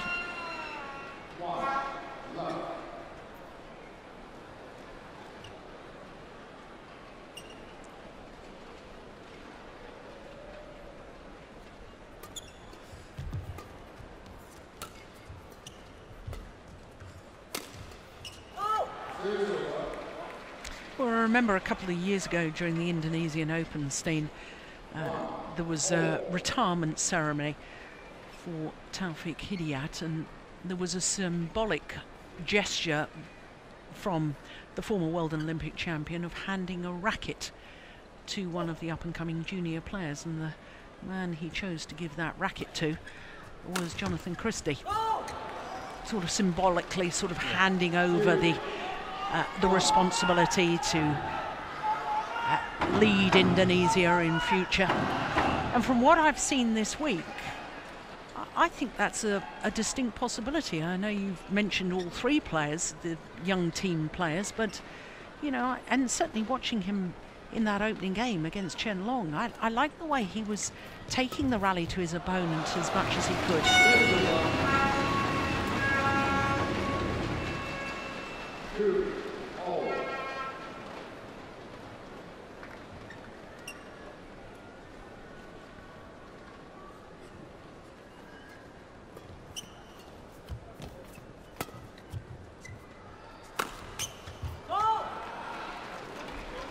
Second time he's got a bit of success in aiming for or just outside the left hip of Chen Long. Let's see if he did it on purpose and if he is going to try it even more here in the remainder of the second game.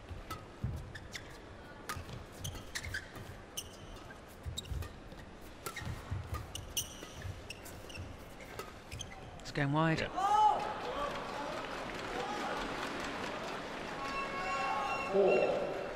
A lot of play to the short forehand of Chen Long.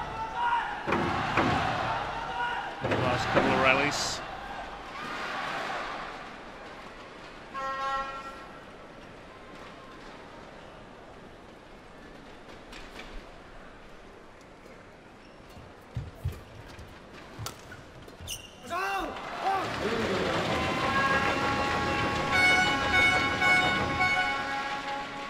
Yesterday, Jonathan Christie, he struggled so much in the second game, playing this side closest to the camera, but in this third game, he made his comeback from here, down at 13. 13-8 it was. Yeah.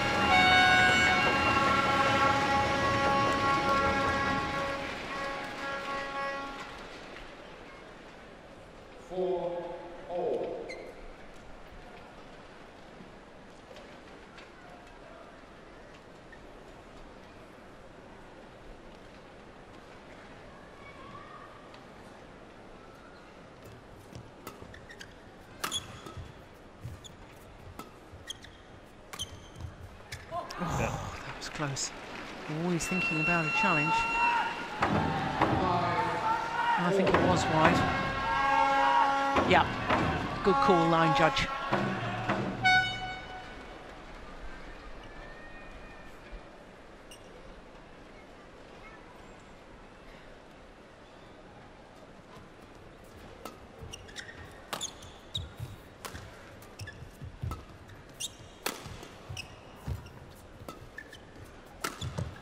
No, he's missed another one down that line.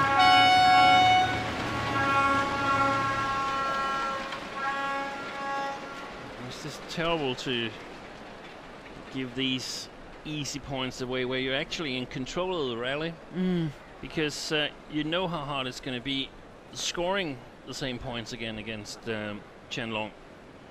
So his style of play is in some way intimidating on the opponent. They feel they have to go for the lines, they have to go for the net court in order to score points, and by doing so, they actually have a very, very big risk of playing themselves out of the game.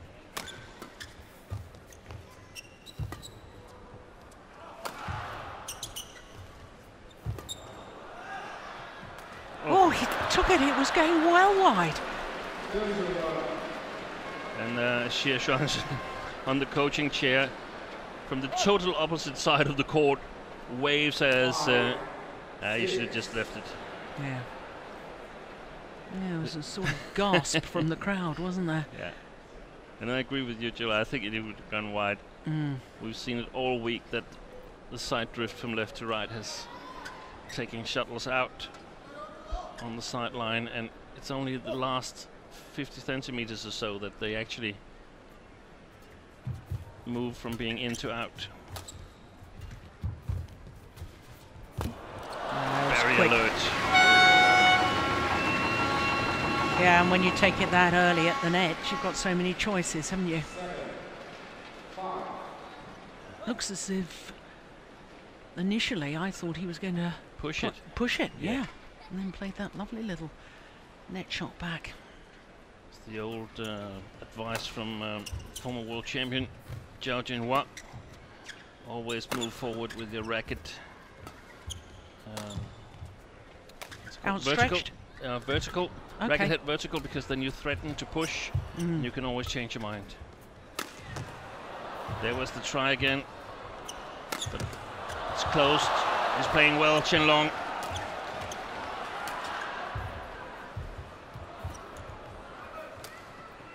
Yeah, good rally. Oh, look at that. Yeah. Brilliant.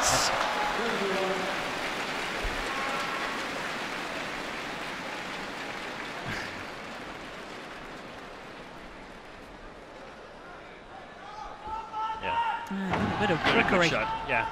And I really love that cross on cross shot. If you're played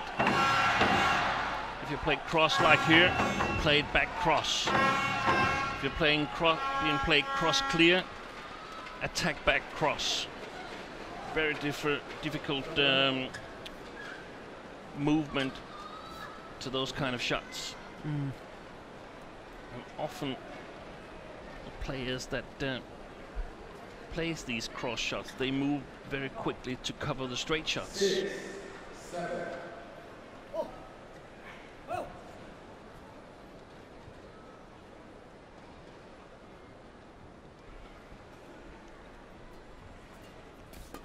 Straight returns, that is.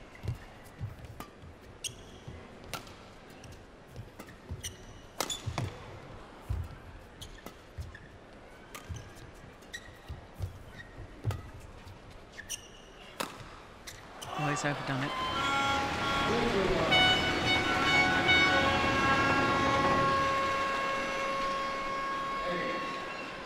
8, 6.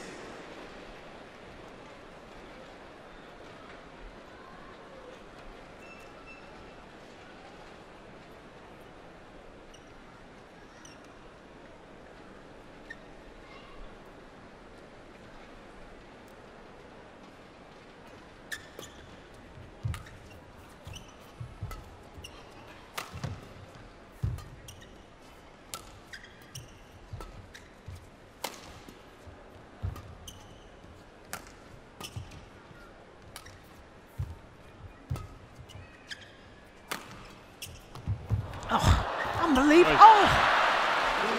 Well, it was a lovely drop shot from Chen Long. In fact, I think it hit the tape, but how on earth did Jonathan Christie? Look at that block. It's delightful. But look at that net shot, even better. Yeah, he was going for the kill, but then he decided that it was impossible, and it was too late to sort of change his mind. No quality in that shot.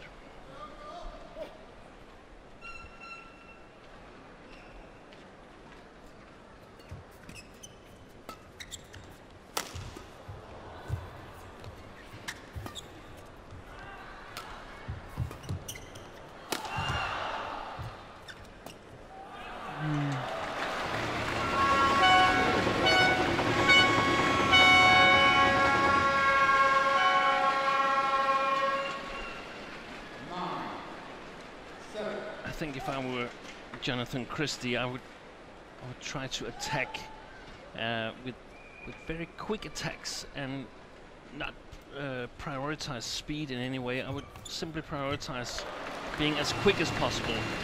And if you're quick and not use a lot of power, it's a little bit easier to be precise. And I feel that would be much more beneficial for him than opting for power in his attacks. So when you talk about speed, you mean speed of movement rather than speed of shot? And launch of shot also. Very, very quick launch, not these long swings or arm movements. Very, very short reaction time, racket motion. Yeah.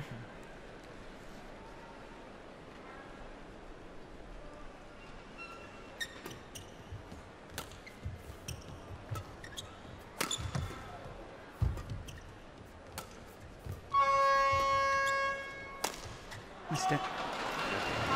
So to the mid-game interval, Chen Long with a 4-point advantage.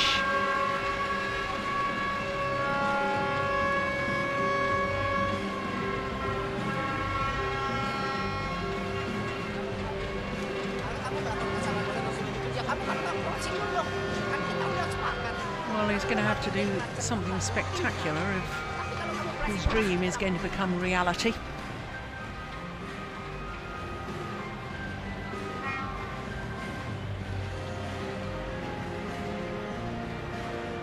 And I think from that arm movement we saw the shot before, the long arm movement is something that Chen Long uses to judge what kind of shot is coming here. And I won't say it's easy, but it's not so difficult for Chen Long. Okay, so if you have a shorter swing or motion of the racket, it's more, that in itself creates more deception. The players use the body position, the movement the arm makes, and actually also the sound to judge what kind of shot is actually coming. Yeah, it's quite a fun thing to try and play with the earplugs in, because you're totally lost for slices and so on.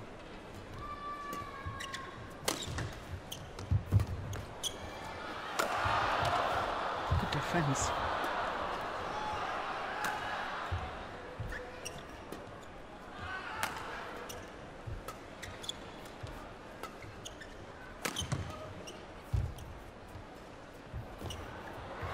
Brilliant. Well, just raises his racket in apology for the net court. Oh, that was great skill. Look at that.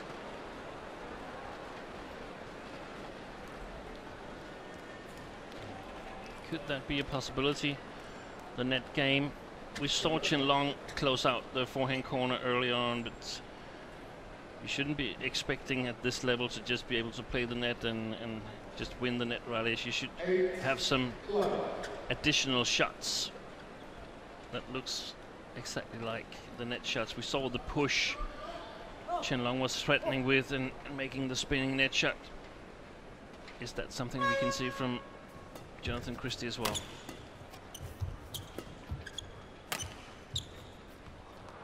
Yeah, it's gone well long.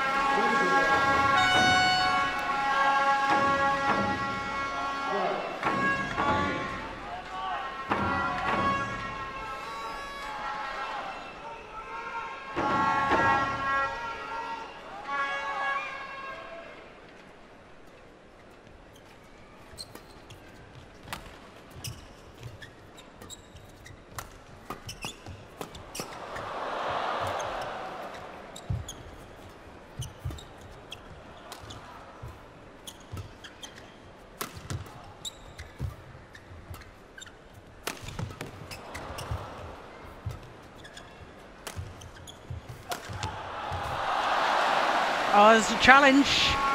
There's a challenge. It was called in. I think it was a correct call. Let's have a look. Oh, I'm not so sure. No. Hawkeye to adjudicate for us.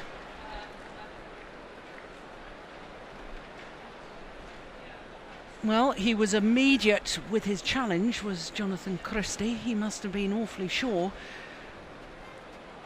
And he was right. Yeah. He was right. Correction. What a great challenge.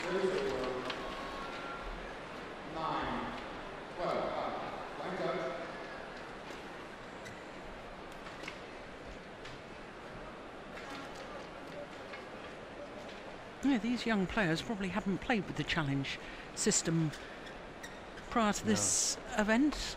That would mean they should have been on the TV court in a Super Series. Exactly.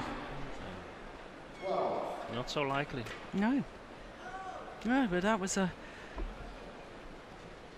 very good challenge indeed.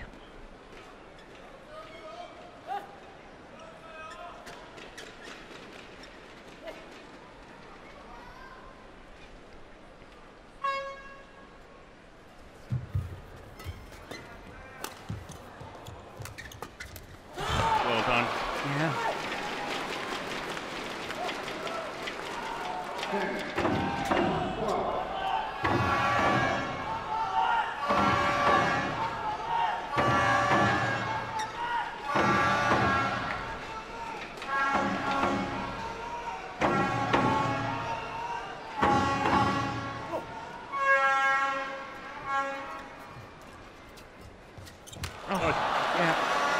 Lost his footing. Yeah, he's all right, I think.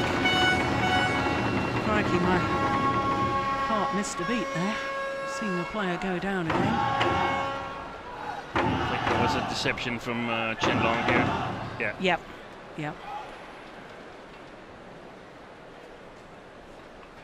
Racket head shows speed and then suddenly stops. It's also one of the sort of distinctions between the top players, Super Series level players. They have deceptions on almost all their shots. They don't always use them. Sometimes it's better to go for the quick option, but you should be able to disguise all your shots. Well, that was one of the rare poor shots from Chen Long. Have you been keeping count? No, I haven't, but I think it's 2. Because Yeah. we notice them whenever they are there. 2 in the second game.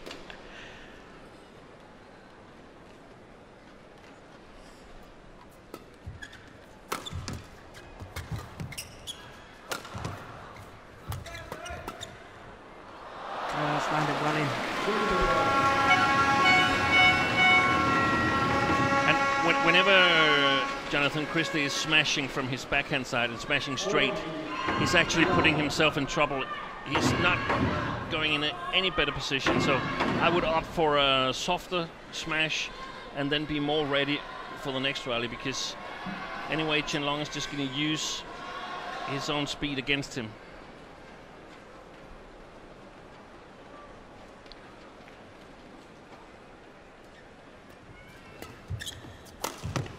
Good shot. Well,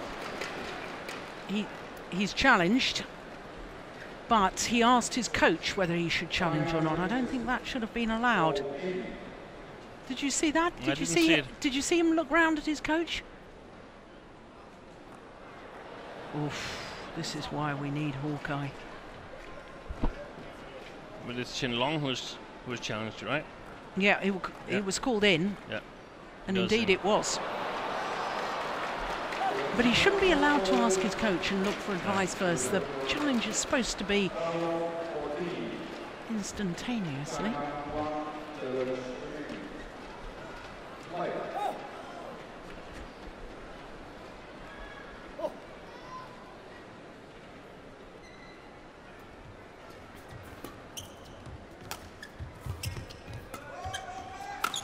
Oh.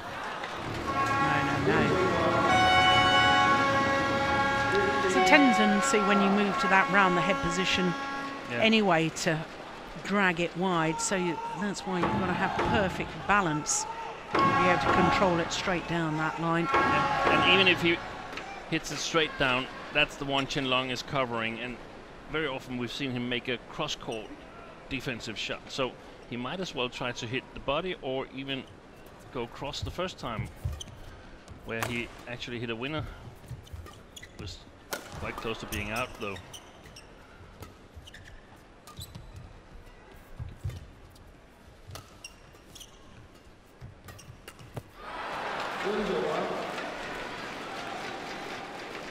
It's good pressure. Yeah.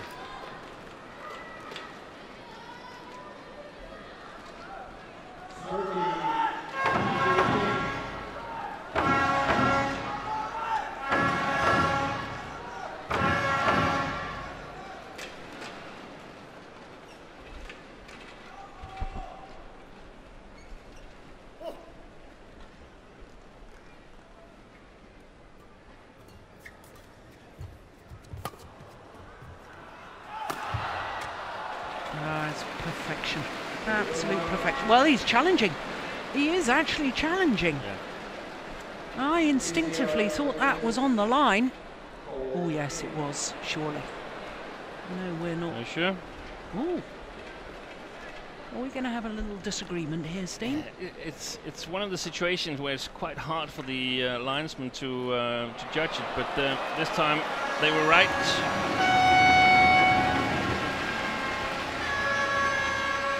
The smash is coming from a little across, very hard to precisely judge where is actually the contact between the shuttle and the floor, because they tend to slide out a little bit. Yeah.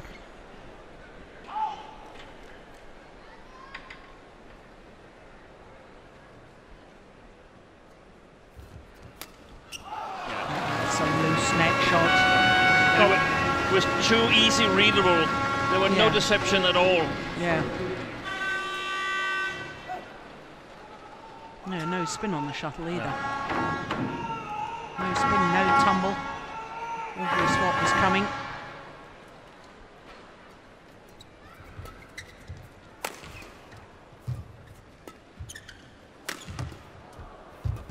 Yeah, was that straight smash again from round the head? Yeah.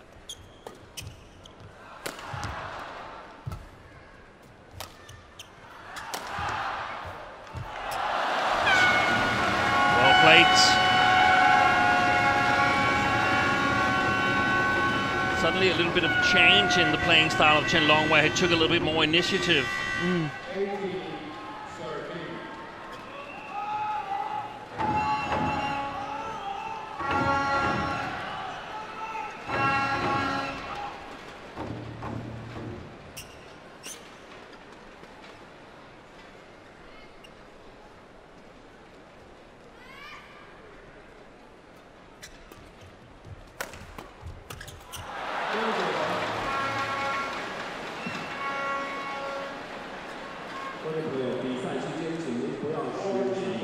I think that error coming about because he was trying to keep that initiative going and trying to really play at a faster pace. And it's not really his natural way, as you were pointing out earlier. So he had to sort of bend down to continue pushing on that one.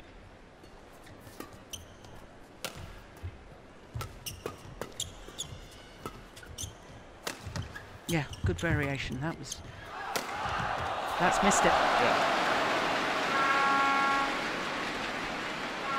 Yeah, what a difference when playing round the head, he did something different. Jonathan Christie, that is. Yeah, good call, line judge again. You know, a couple of rallies ago, Steen, and I made comment that his return of serve, Jonathan Christie, was no spin, no tumble. Too obvious what was happening, and I suddenly thought to myself, it's so harsh, that's totally unfair. He's 17 years of age, you know, and here he is playing against the world #1 and world champion. But having said that, this is senior level. Exactly. And you have to realise there's a huge difference between junior badminton and play at the senior level. In a junior tournament, he probably won the tournament now, but here he is at the semifinal in Sudirman Cup. So that's the level of play that he's going to get evaluated by. Yeah. Well, 3 points adrift at the moment, Jonathan Christie.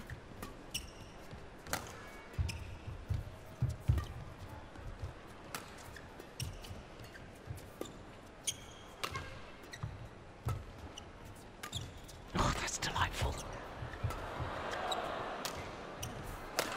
Oh.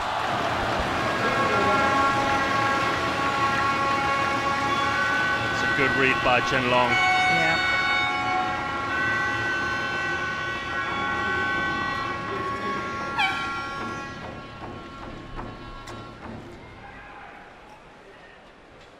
Two points away from a second point on the board for China in this semi-final tie.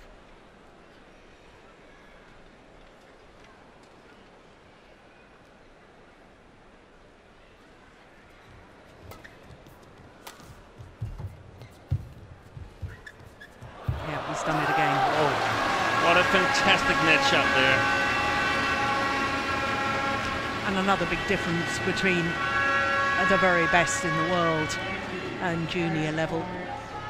The courage to play the net. Net shot off a net shot. Played with the skies taken early. And he's earned himself 5 match point opportunities.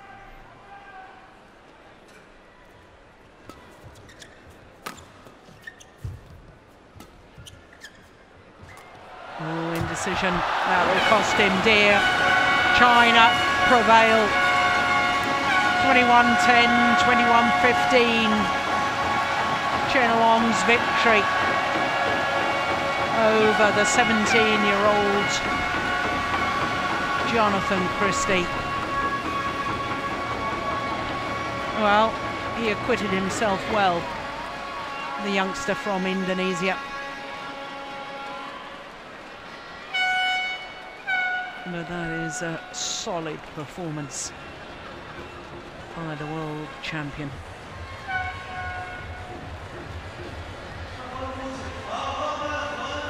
"48 minutes for his victory and a second point on the board for China." Their confirmation of the scoreline. 2 straight games.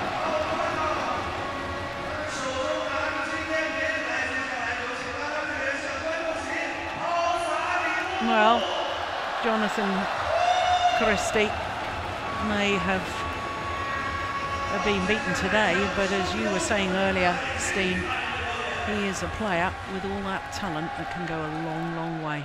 And I was thinking, yeah, he dreamt that he beat Chen Long in 3 games in Sudirman Cup, so maybe it's just in 2 years' time in Gold Coast that this dream will come true. Yeah.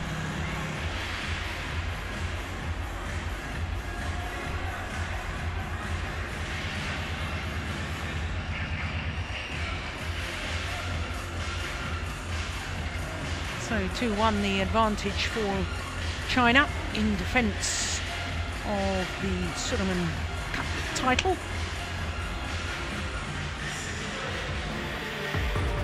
Women's doubles will be up next.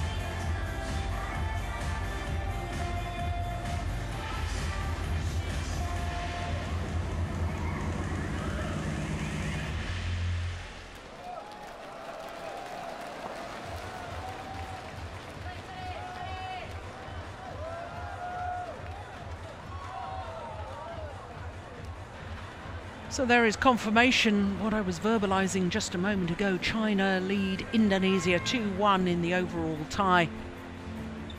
Next up is the women's doubles.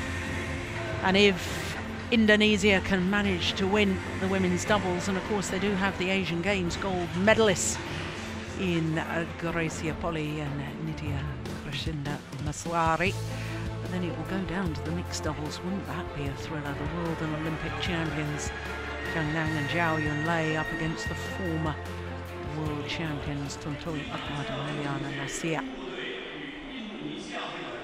Well,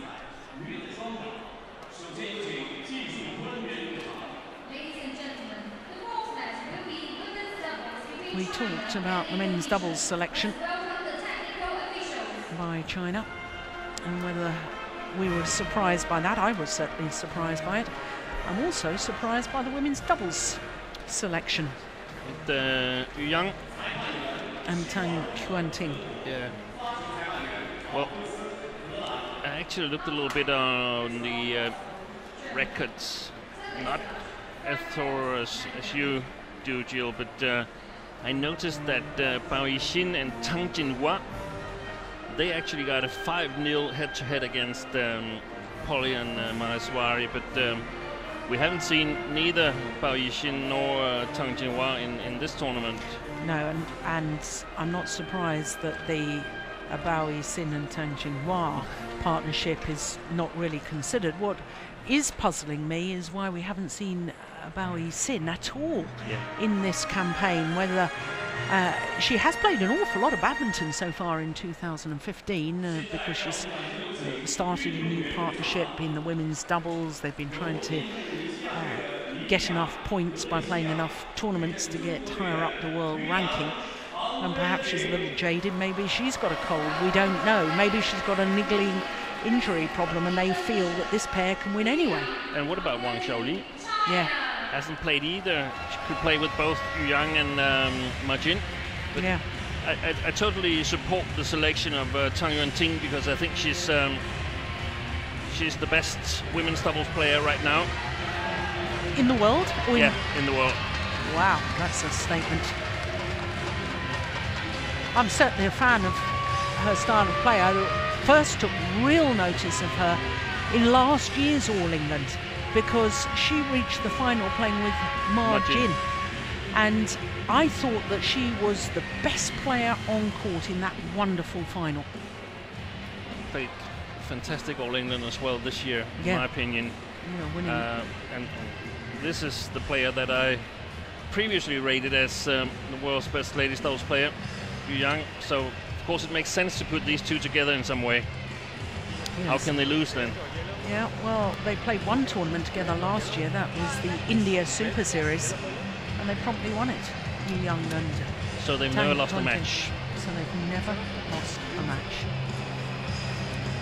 Of course, they were selected on day one of the competition in the group stage against Germany.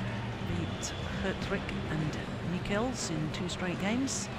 They were supposed to play in Thursday's quarter-final as well against the same pair, but of course we didn't get that far. That was scheduled as the 5th match, with China 3-love up. The remaining 2 matches didn't get played.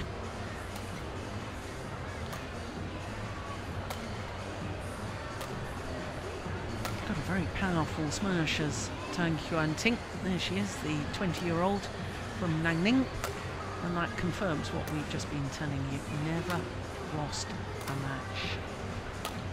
Of course, the year win-loss record doesn't take into account matches earlier in this tournament. Yu Yang, 29 years of age, from Liaoning province, Olympic champion with Dujing in 2008. I wonder if she will be part of the plans for the Olympic campaign. I understand that she's going to play her next tournament with Zhong Xianxin. And there is confirmation of what I've just been telling you. They weren't selected as a pair, but of course Tang Xuanting was playing in that match against Thailand with margin.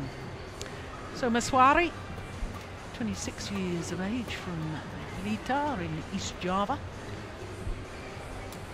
7 in the world ranking, that's a career high. And their win-loss record for the year translates into 5 tournaments, 3 quarterfinals and 2 second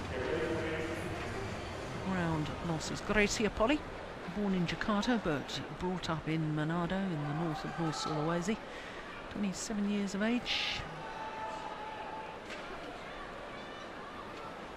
Well, they played all the way through the campaign, undefeated here in Dongguan.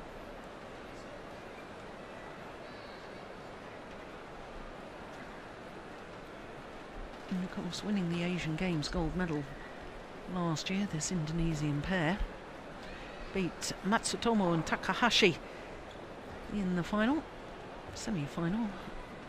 Beat the world and Olympic champions Tian Qing and Zhao Yunlei. So that's perhaps another clue as to why we've got this Chinese selection in the women's doubles. Yeah, because Zhao Yunlei is playing the mixed, and we haven't seen Tian Qing play in this tournament either, so it seems like the Chinese have made up their mind that this is the latest doubles that they're sticking with throughout the tournament.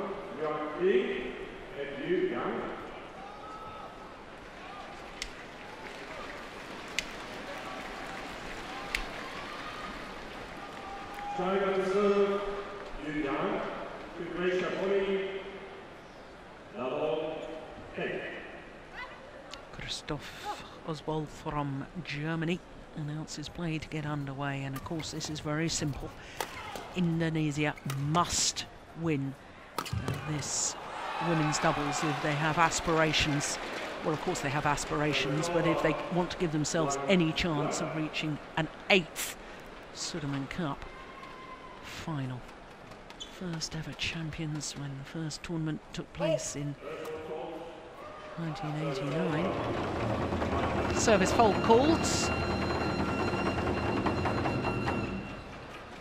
We have this ridiculous situation again where the player's asking what the fault is, but it's clearly shown by gestures of the service judge. Yeah, the service judge Frekots from the Netherlands.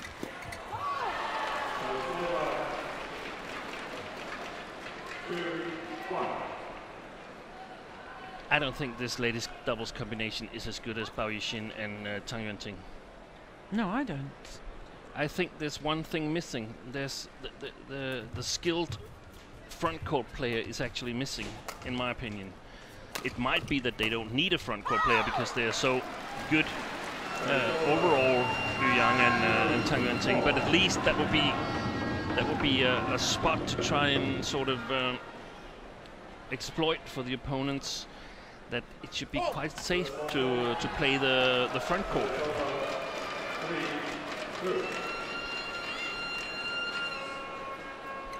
Well, service fault called now on Yu Yang.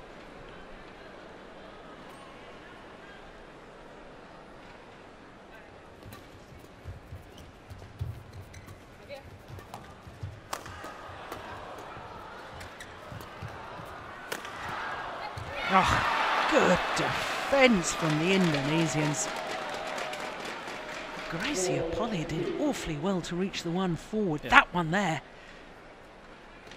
And then look at that cross-court drive from Maswari. And this is where I feel there's a chance playing against the Chinese, because Yu Yang, however good she isn't as good as a front court player as, for instance, Zhao Yunlei, Bao Yixin, Ma Jin. Yeah. So it's easier to play past her. I think that's long. Yeah, well, there's a challenge here from the Indonesians. That's very difficult to see from that angle, but I can see from that angle that was long.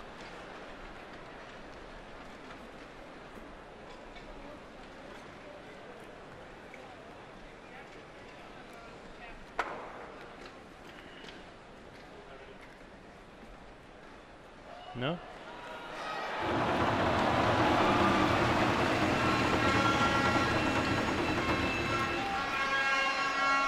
Well, they lose the challenge.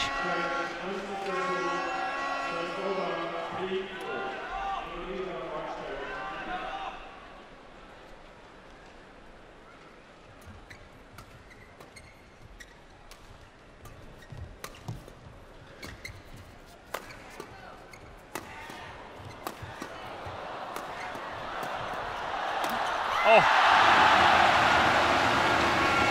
Big mistake from Maheswari.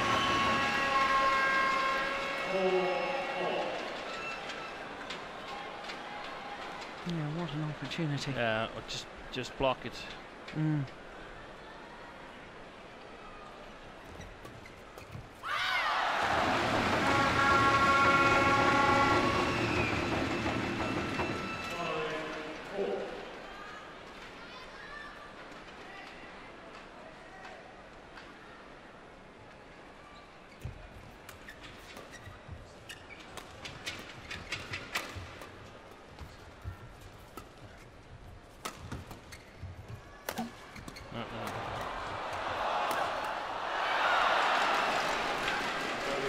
Who did she kill that on? Was it Yu Yang or was it Tang Yuan-ting?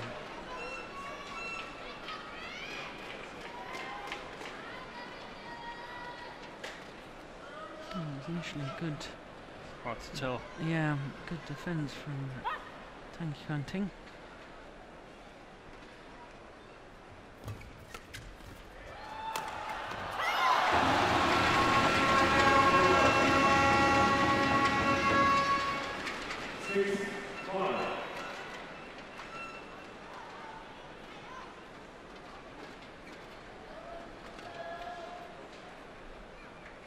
In some ways, the Chinese women's doubles here remind me of Kim Dong-moon and Ha Tae-kwon.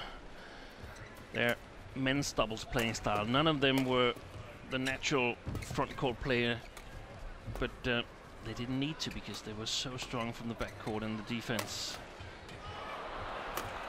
Yeah, well played. Mm.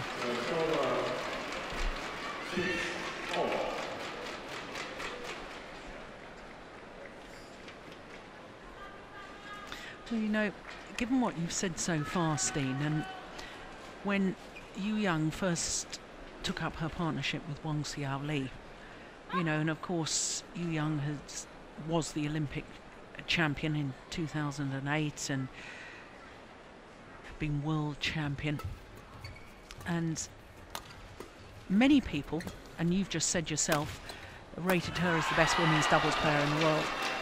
And I can remember with our friend and colleague Jim Laugerson having a discussion and saying, well, yeah, she is very solid in her play, but actually I think Wang Xiao Li is the more creative. She was setting up the rally time and time again. So given that thought process and given what you've just said, I'm even more surprised that this pair is selected. Yeah. I think that Tang Yuan-ting does need the creative player, especially going forward. Yeah.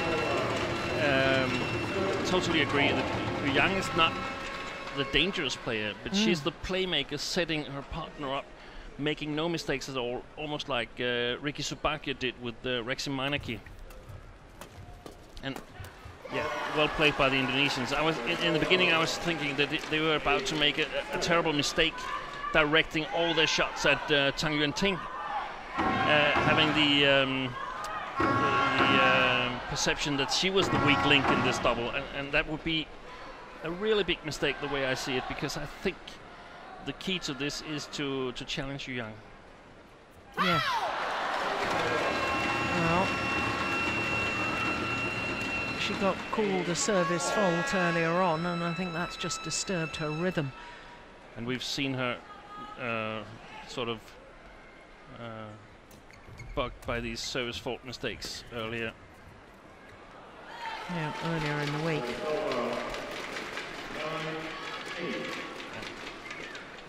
And they might win this anyway, the Chinese pair, but we've seen them struggle in order to get the initiative in the rally.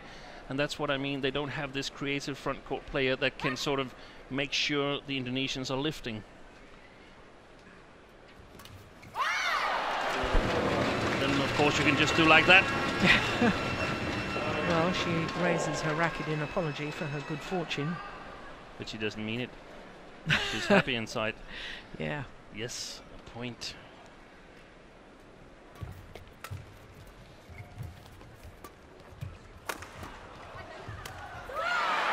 Yeah, slight hesitation between the two Chinese players. And that's the other risk, you know, they're not they haven't been playing as a regular combination. No.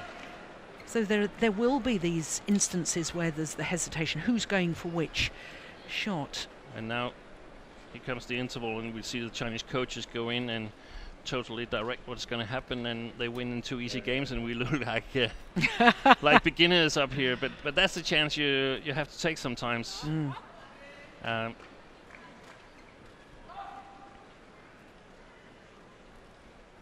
Yes, he's going to flip. Let's go. No, that's wide again. Or long again, sorry. Yeah, well, another challenge here. No, I didn't agree with the last challenge. With the Hawkeye decision. Oh, that's clearly long. Well, that's not even close. Not even close.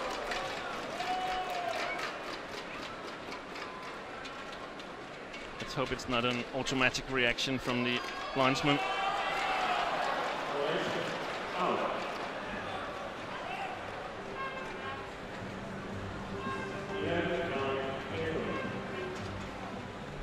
Well, I think all the players knew it because they were already at the kit boxes. The coaches were on the starting blocks to come onto court.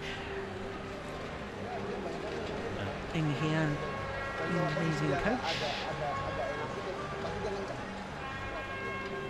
Olympic bronze medalist in Athens 2004 with Flande Limpele.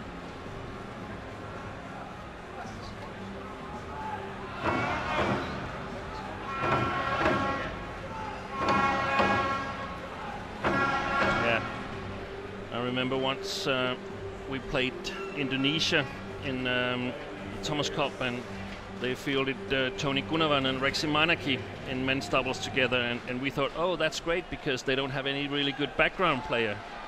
But they didn't need one because we never got it past their front court player. And the possibility here is that Tang Yuan-ting simply attacks so well that Yu Yang will have no trouble in intercepting at the net, or perhaps they change positions.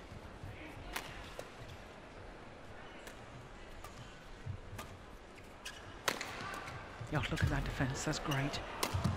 But it's too easy for the Indonesians to sort of play counter-attack here. Yu Yang is at the net and she's doing nothing. And they're sort of outplaying themselves, the Chinese here. Yeah, and Yu Yang really isn't, in my opinion, any sort of a threat from the back of the court. She plays half smash or a drop shot, waiting for that opportunity you were talking about to get forward. Yeah, so she would need a really strong front court player.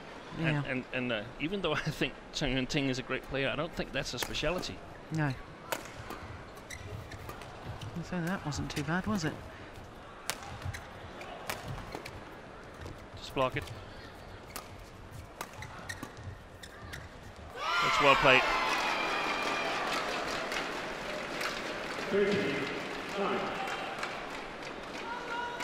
Oh, from 9-all.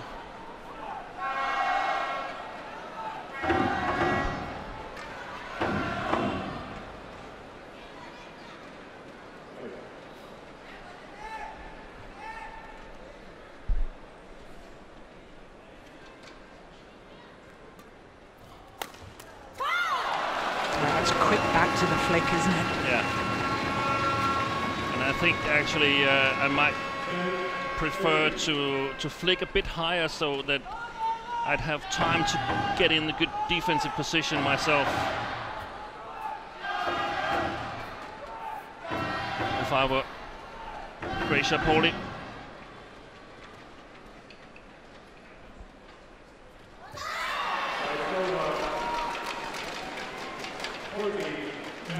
shake of the head. They feel they have a chance now, the Indonesians. Yeah.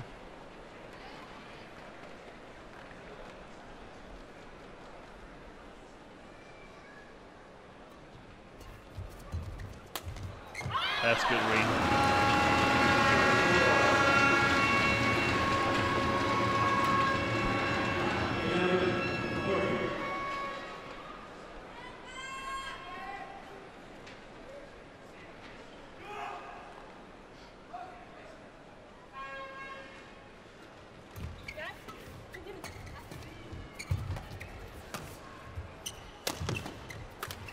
Oh, that was an opportunity.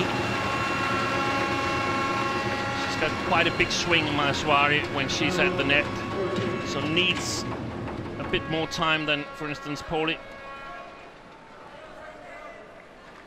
If the Chinese can make defensive shots like this, there's a good chance that there's going to come some mistakes from her.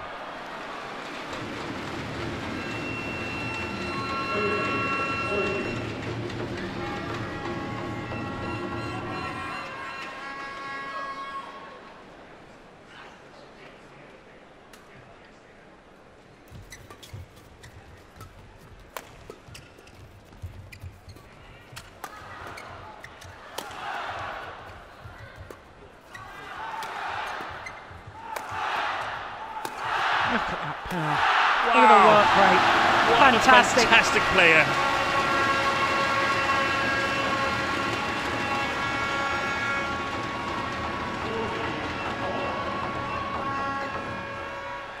Well played, Yu Yang. Best spot to watch the game at the net.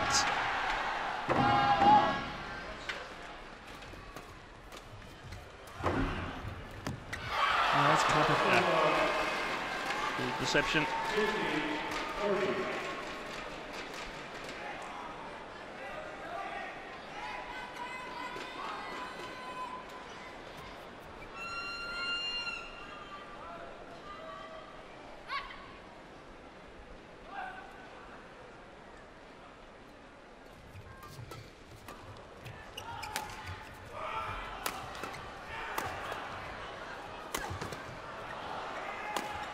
Oh, excellent attack.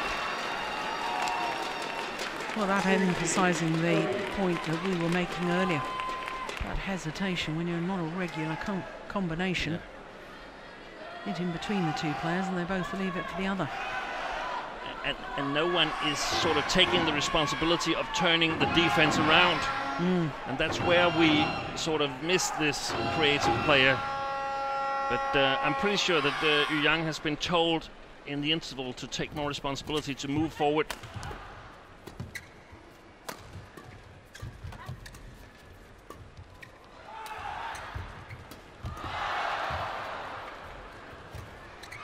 Oh, it's just wide.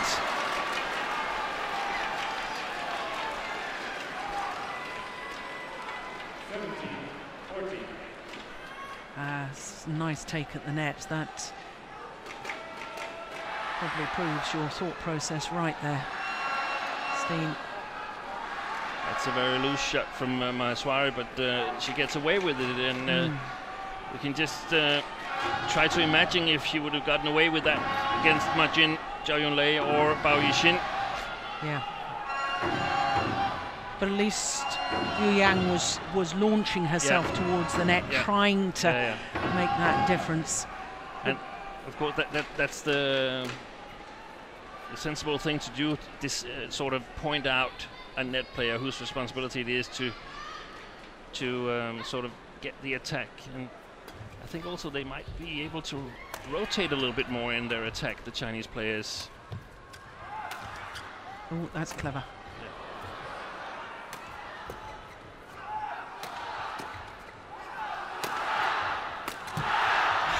Good defense. Oh, she's missed it. There is Riki Savaja on the coach's bench.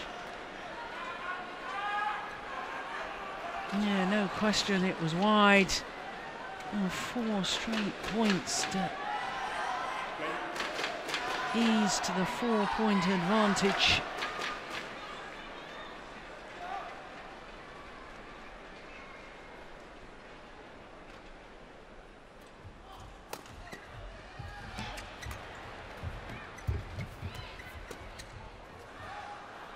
Good call. Well left.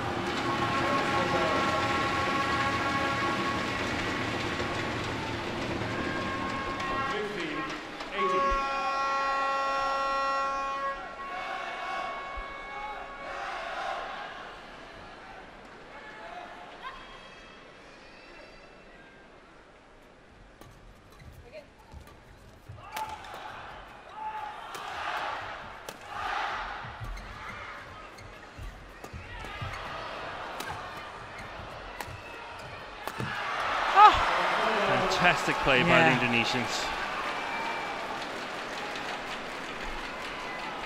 19-15.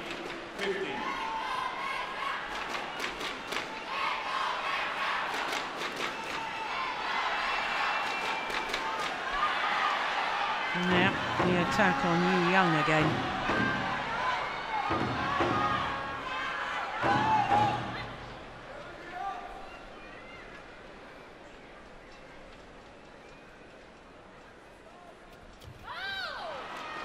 Serve is short.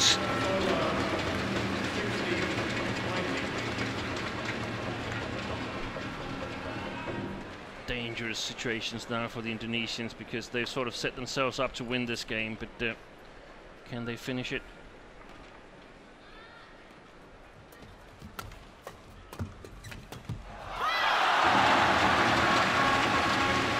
Well, the court is going to need to be mopped of the perspiration there. This is where Yang and Tang Yuanqing are strong. If they come moving forward from the middle of the court or from the back court, middle court towards the net, they're really, really strong there. And the first defensive shot, though, was from Tang Yuanqing. Yeah. And then Yu Yang saw that pressure was being put on and she moved to the net position.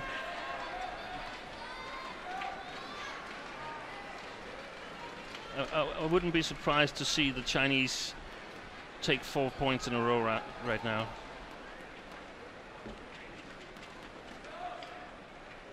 Because this is where the Indonesians are going to feel the pressure.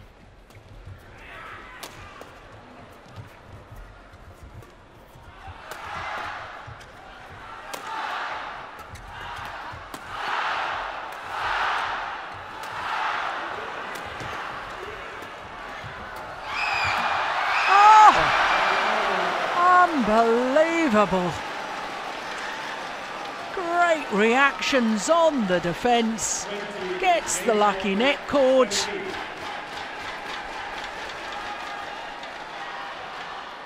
Phenomenal.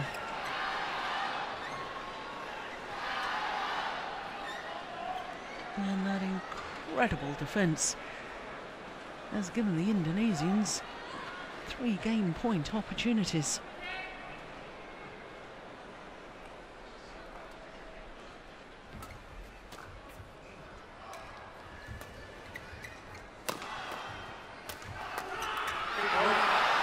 They only needed the one.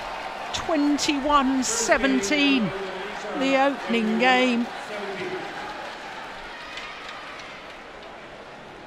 Well, we might get our wish yet and have this semi-final tie go right down to the wire.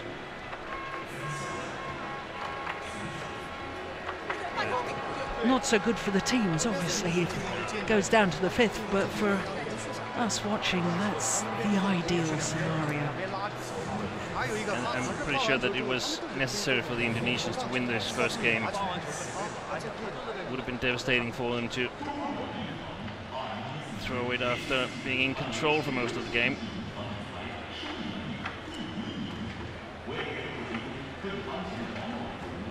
Yu Yang has quite a short grip, doesn't she, even from the back of the court. Look how short it is at the net.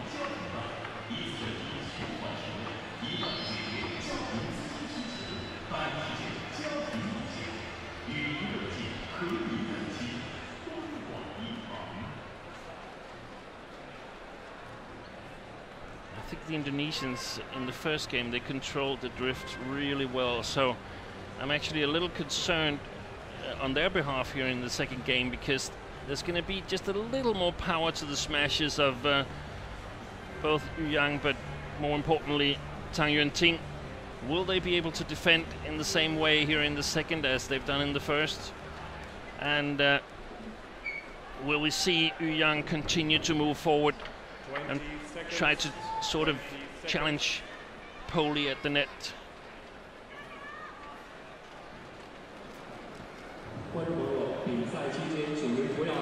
Definitely the Chinese need to make a comeback now. Yeah, they are under pressure.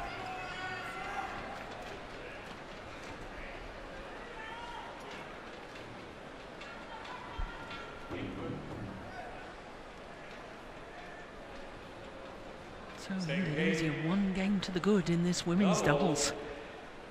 Yeah.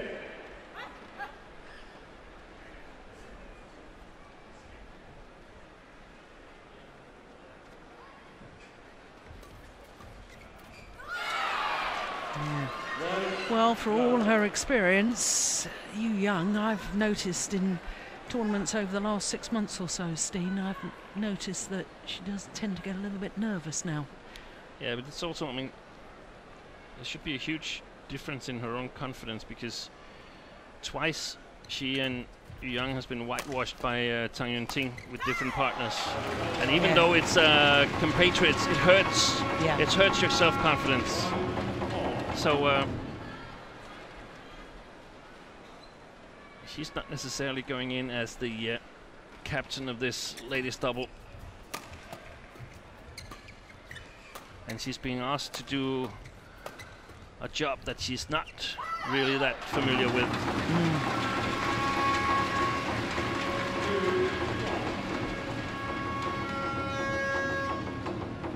But we often see it in sport, don't we? It's not necessarily experience. It's, you know, as an athlete gets older, you realise that the number of chances you've got to win the big one are decreasing, and therefore you put on extra pressure on yourself. And you see it with golfers getting the yips on their That's perhaps even more important, a saying that says self-confidence is a very fragile thing. Yeah. Well, yet another service fault called. And Yu Yang once again above the waist. Well played.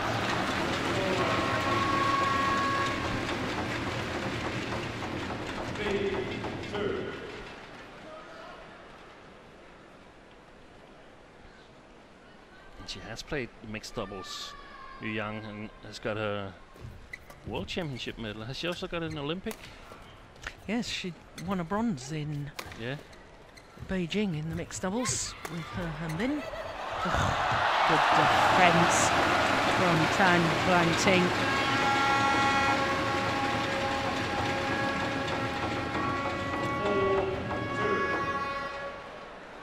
Super. Yes, and of course, Yu Yang has got a World Championship silver medal in the mixed doubles. That was in Paris in 2010. 3-4. So, given her status and her success in mixed doubles, I would have thought that she should, in theory, have had more confidence as a front court player. But when you said a few moments ago that she doesn't compare to Zhao Yunlei, Ma Jin, Bao Yixin, I totally agree with you. Steady, but not that exceptional reading. Doesn't hunt the shuttle in the same way. And it's about how many chances do you get as an opponent, and it's so important whether you're clinical or you're a little bit unsecure. Good coverage, good coverage. Yeah. Much better.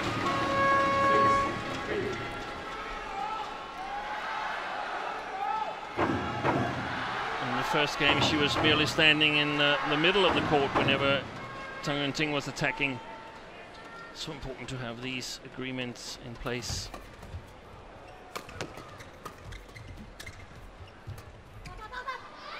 pushed it long. It's over. 4-6.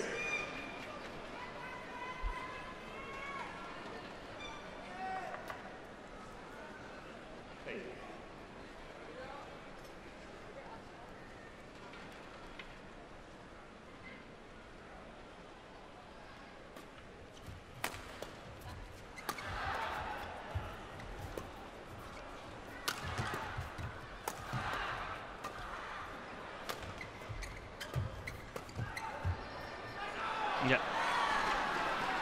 Good call. 5-6.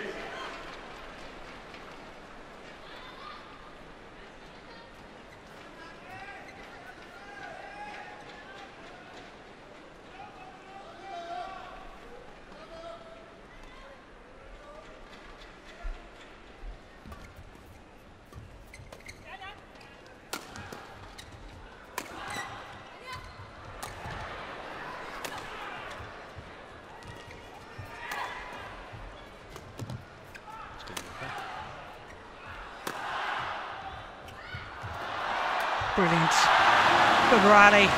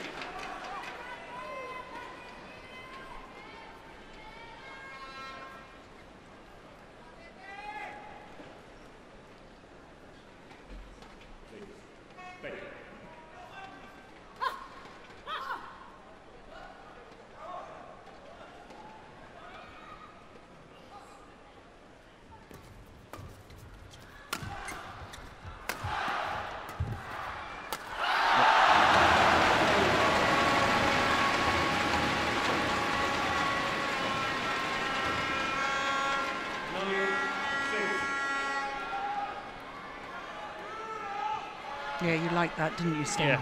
Yeah, moving forward, but the first lift from the Indonesians are too short. Service fault called again. And they're having a tough time right now, especially Yu Yang.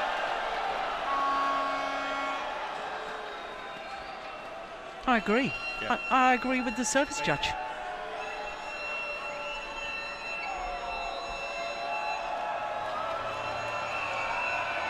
Well, I make that the third service fault called on Yu Yang.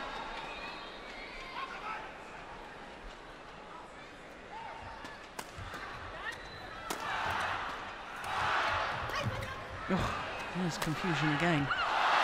And then the smash goes long. Take a look at the feet of the Chinese players when they're attacking. A number of times they're not even touching the front of the two service line on the back court, and that is a clear sign that the Indonesians are playing too short. I don't think they can be continuing down that line.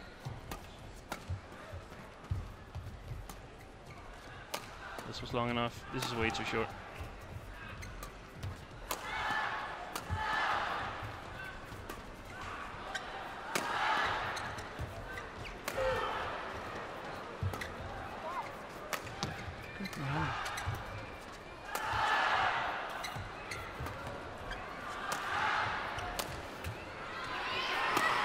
Oh my goodness! Fabulous!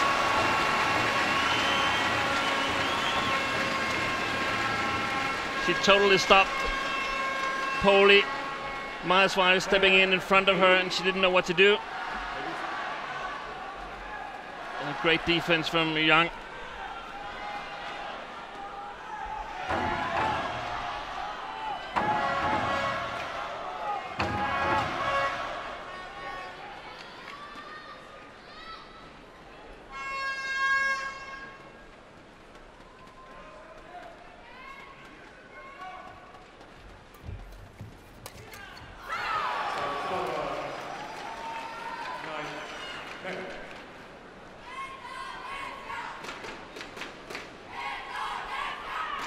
Skipping up and down on the spot, a clear sign that just trying to relax herself.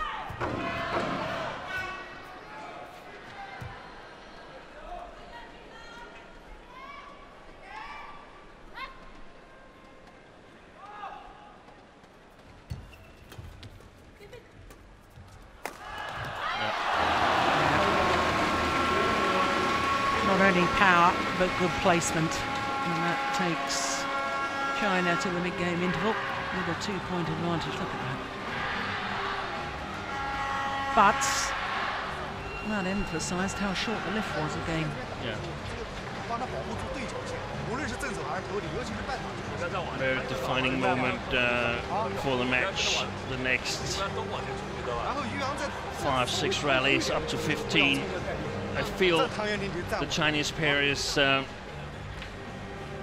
about to change the game around, but will they succeed? 20 seconds. 20 seconds. It would be so important for them to create a gap of more than these 2 points they have right now.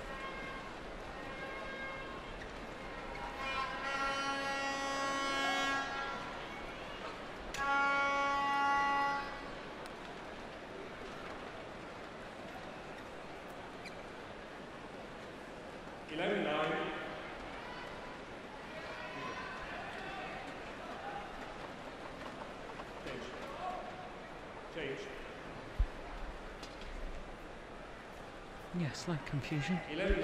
Who was supposed to be serving? Yeah. That's a great serve. Short. Oh my goodness!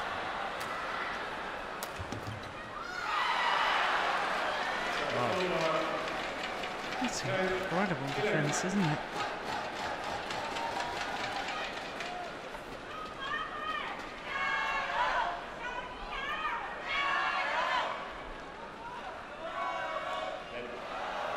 Oh, that was lucky. Yeah. Poli was serving directly into the net, but that was called ahead.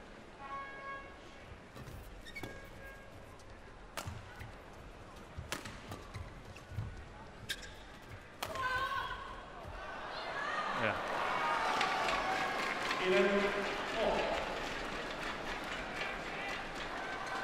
Well, only 2 points since the mid-game interval, but given the point you were making,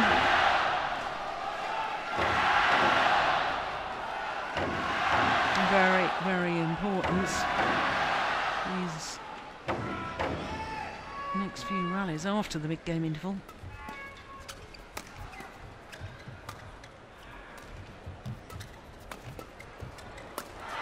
That's well played. Lovely play from Hu Yan.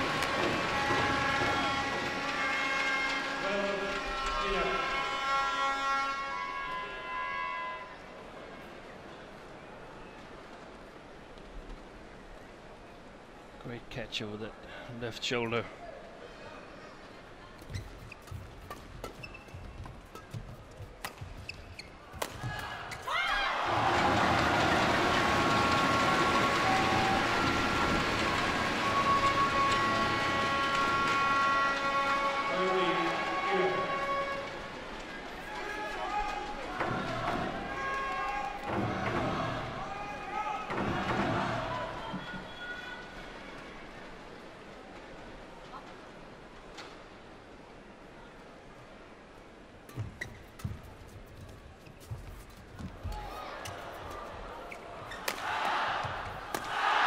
Oh, that is a magnificent put away.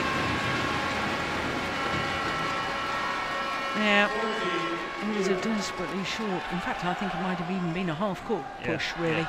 But the angle she created was fantastic.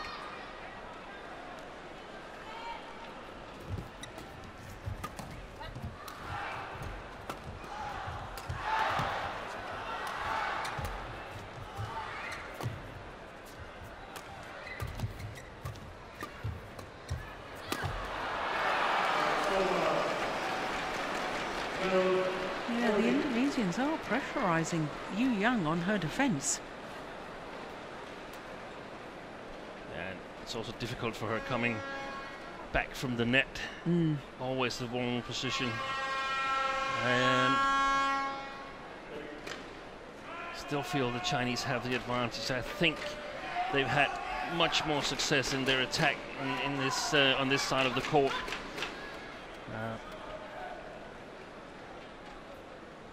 Needs to take a step forward, the two Indonesian girls here. Cannot afford to be too defensive.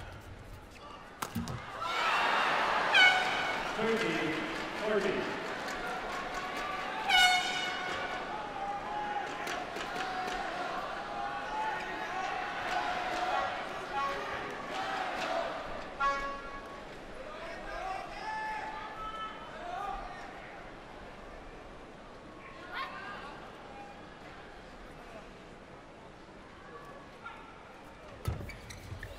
Pushed it long.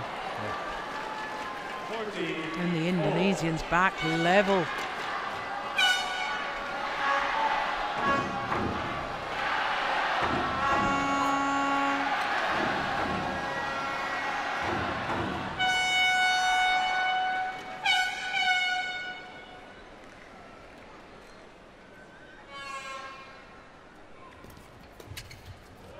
Oh goodness, the Indonesians were both stuck to the same side of the court. Total confusion, which was exploited. 50, 40. I thought initially they'd got away with it.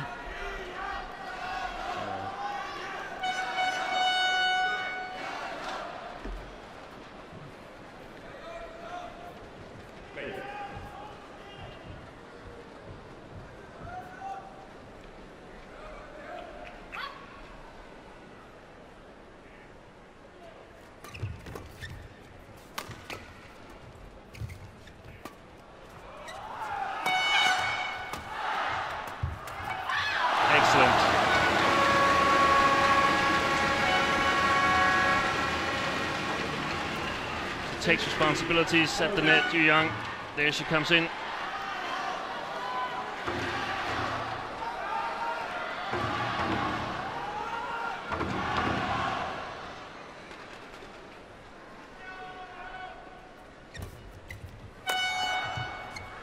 Oh, clever.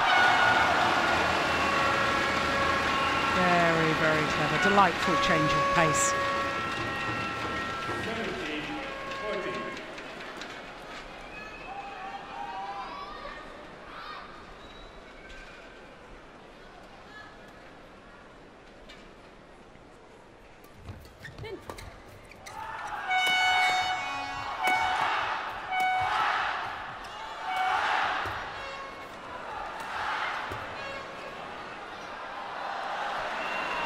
Oh, it's fallen in. 50, 70. Yeah, just held up by the drift. And perhaps it just shows how short the other lifts have been. Yeah. Because Tang Yuan-Ting was pretty sure that was going to go long.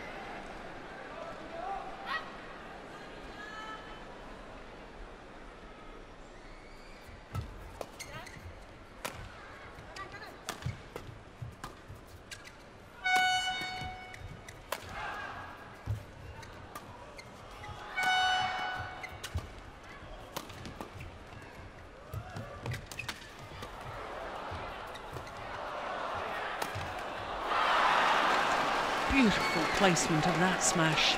She's playing well, Paulie. I think she's the better player of the two Indonesians. bit more creative. Whereas Maheswari has got some physicality, very, very strong in attack. But if I were the Chinese, I would place the majority of my shots to Maheswari. Yeah, good return of serve. That was courageous.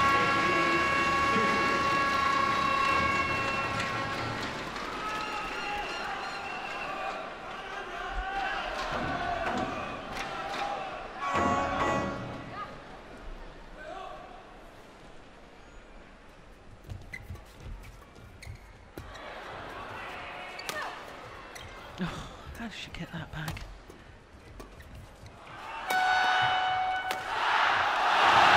Yeah.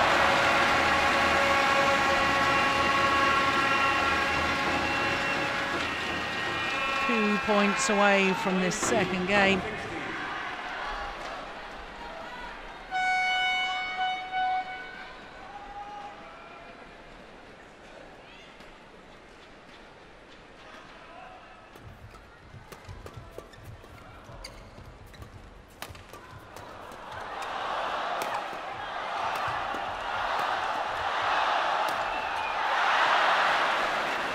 Fantastic match we're watching, Joe. Yeah.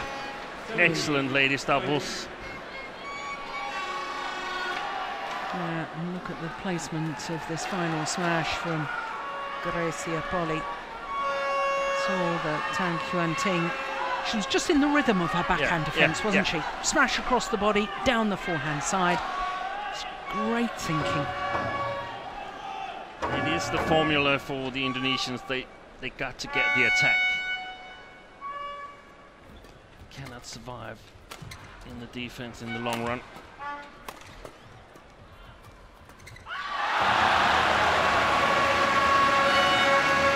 Maheswari trying to intercept at the net but missing it. And now 3 game point opportunities for the Chinese pair.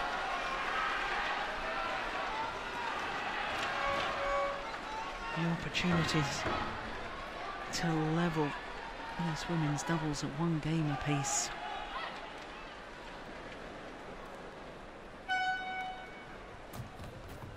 Good return. Then trying to be a little too cute, Gracia Poli, and it is indeed 1 game all.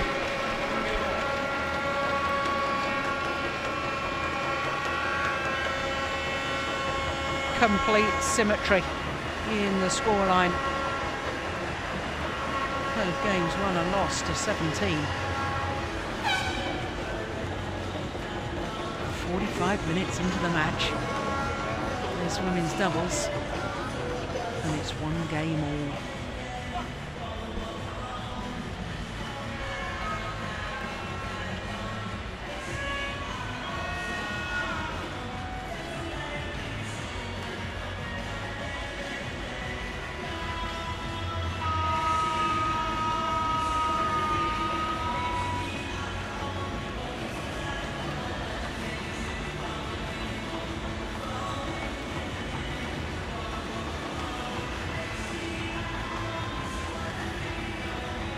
Confirmation of the scoreline.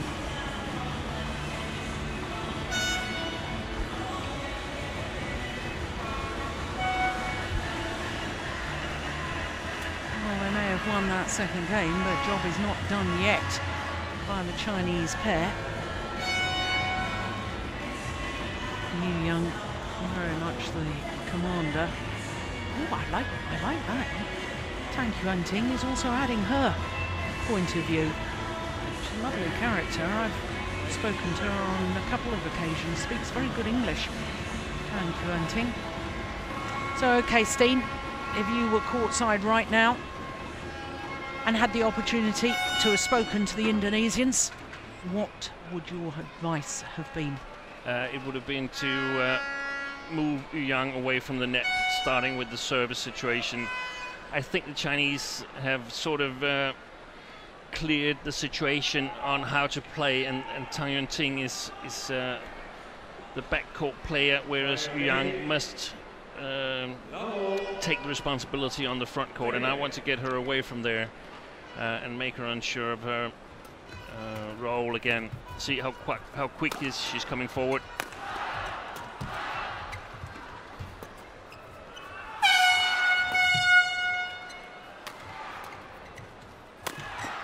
What a good opening rally to this deciding game. Good call. Yeah. The difference between the two sides, now the Indonesians are playing with the wind again, and that means that they can actually get their defense long enough, which they had trouble doing in the second game.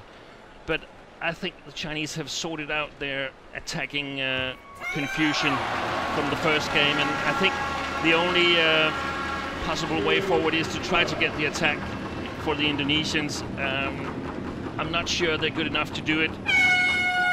Right now, I think things are going Yu and Tang's way.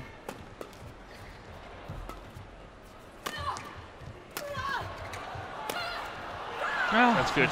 Very good.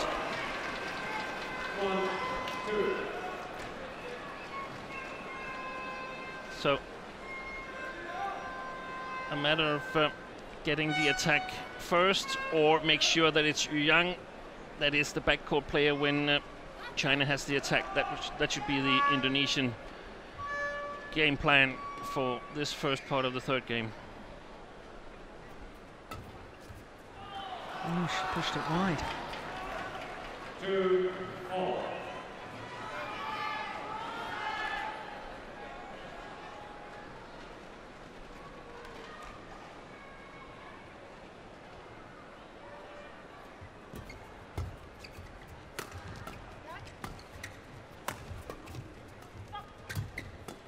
Oh, good backhand.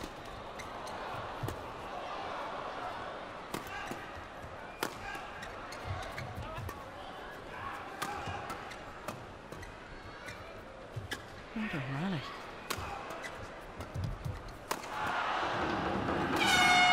Oh, clever.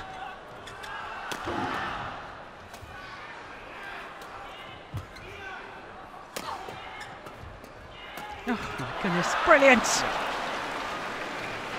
Well, greeted by almost stunned silence from the fans here.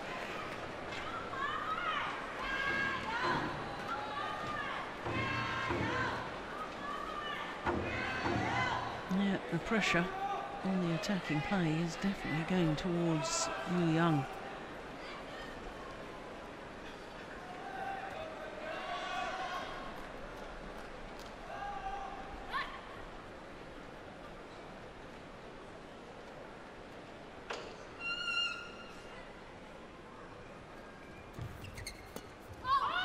Well played by Yu Yang.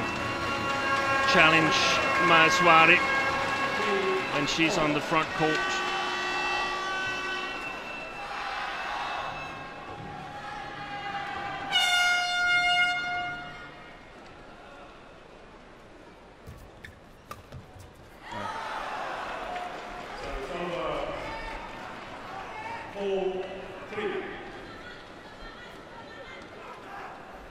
Good to see the communication between the two Chinese players.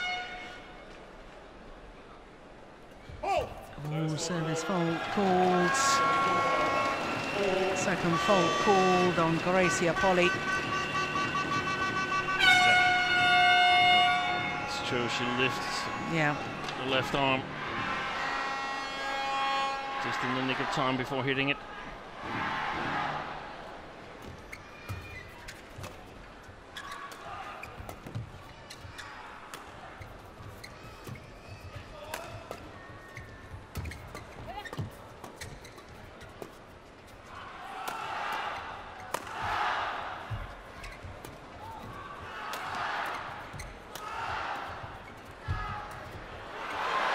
Sensational. Beautiful shot. And looks so casual about it. And so much for challenging her at the net.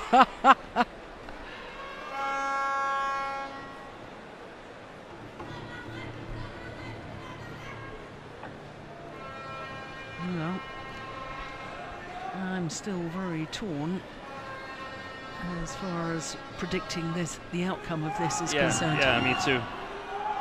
But I still feel that the Indonesians need some kind of a lead going into the second part.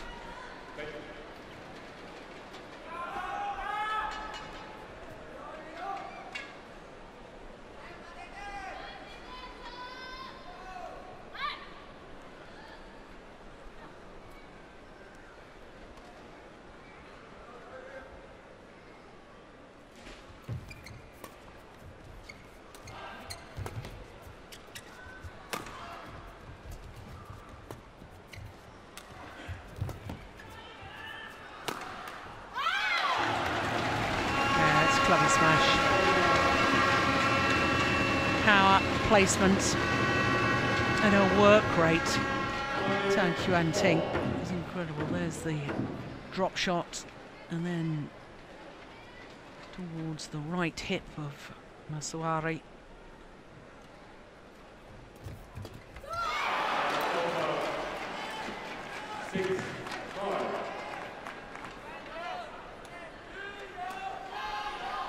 And we should remember still that the Chinese players never lost a match.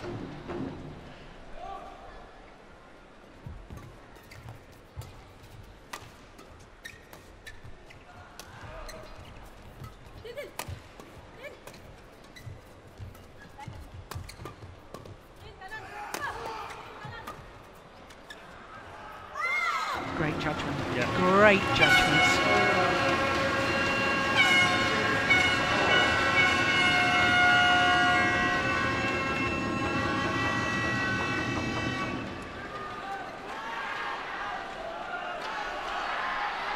I'm going to stick my neck out, Jill, and say that Yu Yang and Tan Kuan Ting is going to take this. I think they've adjusted their game. The Indonesians, they've played 100% from the beginning, but now I think the Chinese have adjusted. Yeah, and I think with interceptions like that, I mean, Tan Kuan Ting, she's been hitting winners from the back of the court. She's been setting her partner up on that last rally. Now, how can you claim you're not ready? How on earth?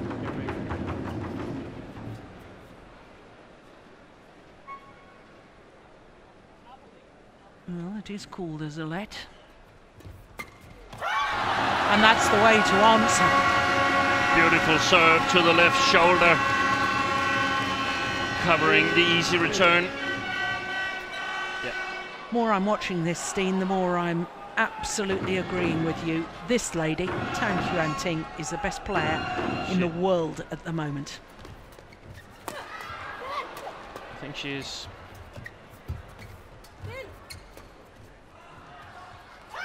But Yu Yang has played an important role in this match. Yeah.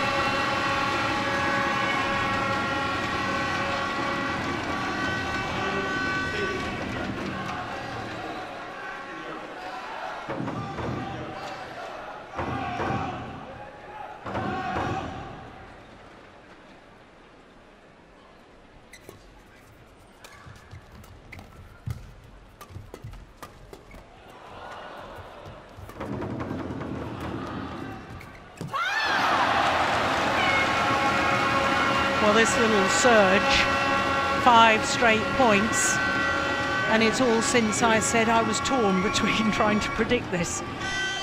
Steen, you're absolutely right. I love it. Yeah.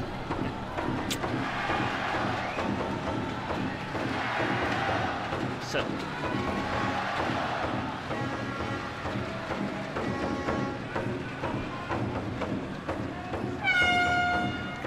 It's crucial for the Indonesians to get the attack now, and if they're in the mid-court not really able to get the attack, so far they've been playing the net, but now they have to lift it flat over Yu Yang because she's coming forward.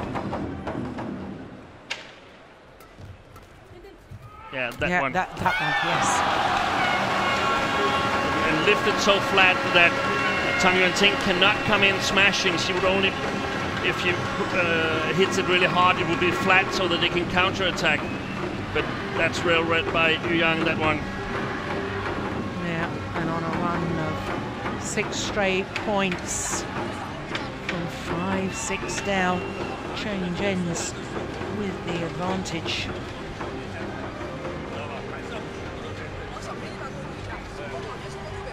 Yeah, and the whole body language, they're losing confidence now.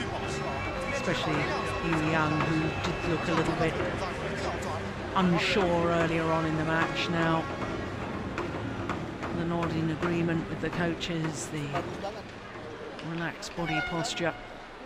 Yeah.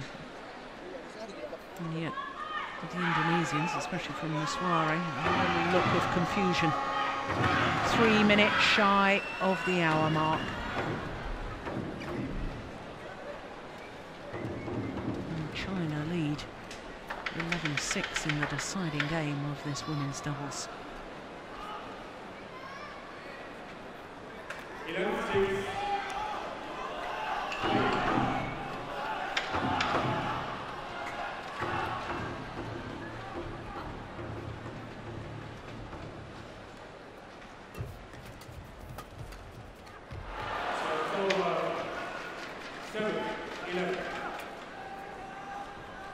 And they have to be really disciplined, Poli and Maheswari, because there's simply no high lifts from this side of the court, because they won't be able to withstand the attack from the two Chinese players.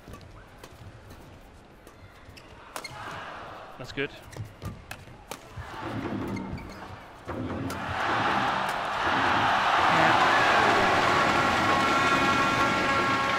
Like you said, Joe, she's more confident now. Yeah, even the high five was hit with purpose after the rally.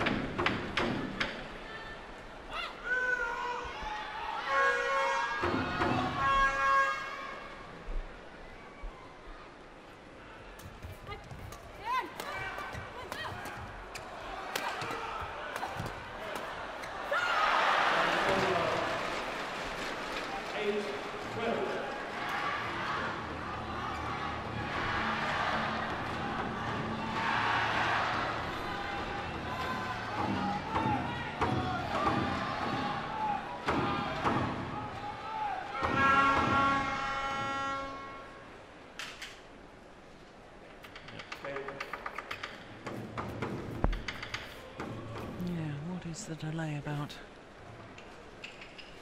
Some sweat done just around the first service line.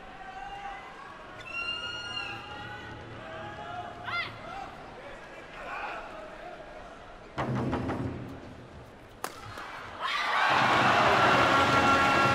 that's what you were talking about earlier. It's too flat, the flick serve needs to give it a bit more height.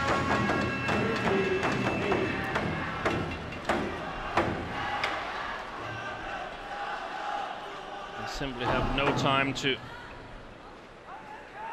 get themselves into a good position.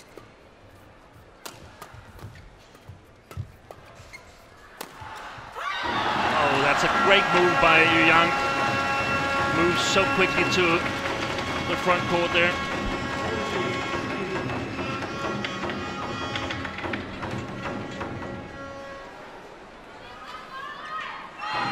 And a great job by the Chinese coaches. Yeah. 6 points the advantage now to China.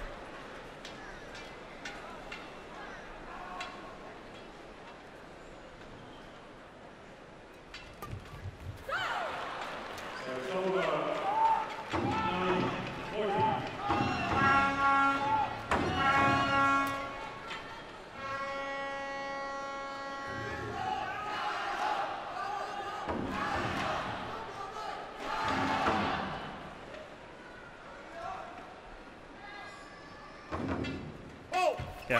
Oh, satisfying ball. Lifting the left arm again.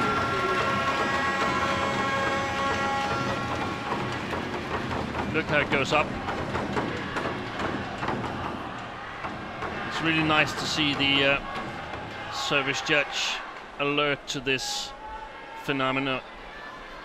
A lot of the players does it starting out totally according to the rules, and then actually in the service movement lifts the left arm.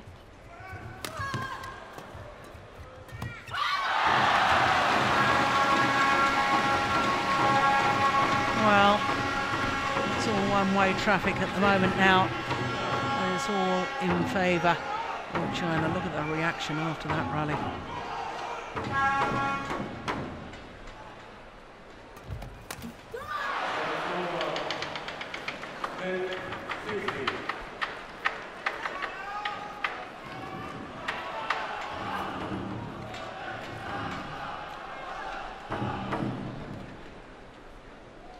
Oh.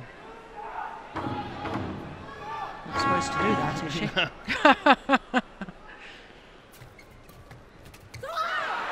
That's clever.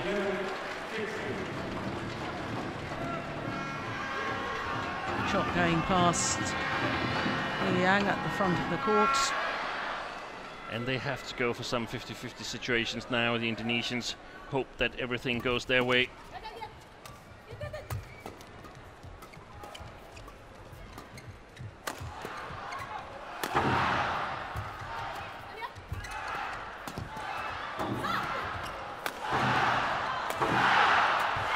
Superb.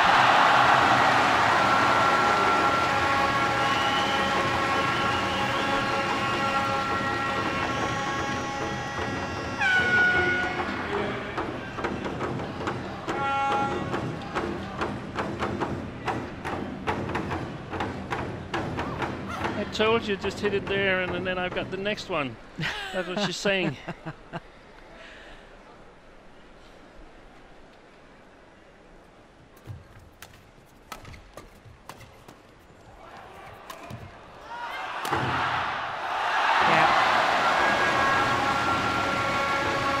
Well, she may be only 20 years of age, Tang Yuan Ting.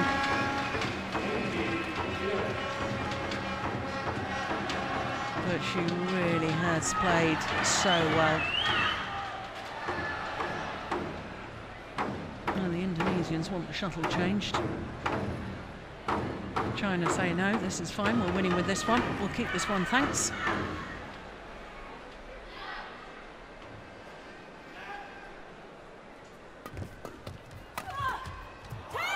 Brilliant. 2 points away with great reactions on the crouch defence. Yeah, that's clearly in. 2 points away from an 11th consecutive Sudirman Cup final. Oh, that's nice. Very, very nice. Good change of pace. Court will need to be mopped.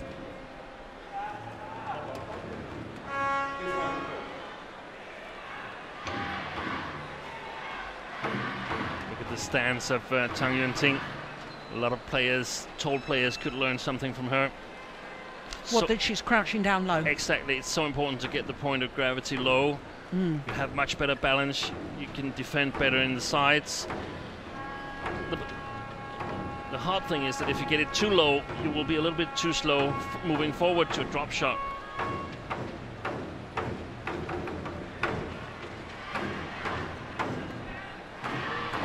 Well, this is desperation for Indonesia. They have. This is probably their very last chance to make a move to catch back up.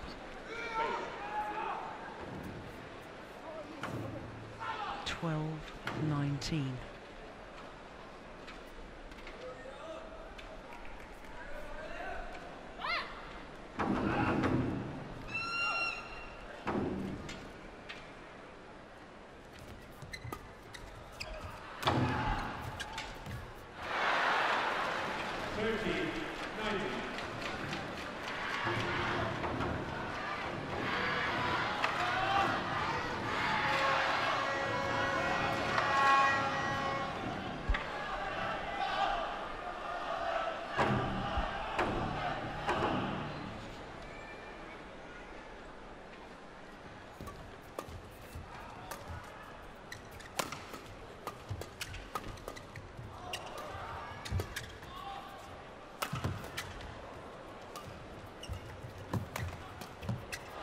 Defence.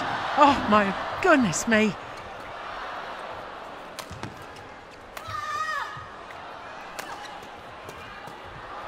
rally.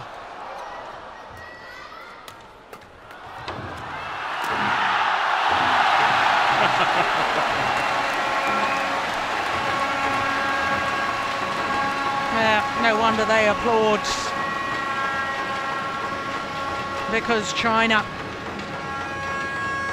the defending champions, on the verge of yet another final in the Sudirman Cup. 7 match point opportunities.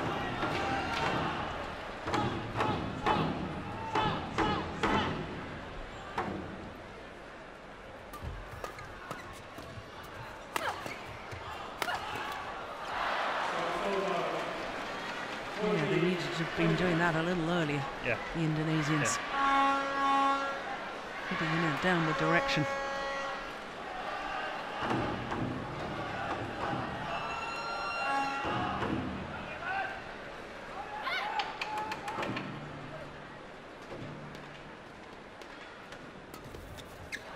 It's gone long.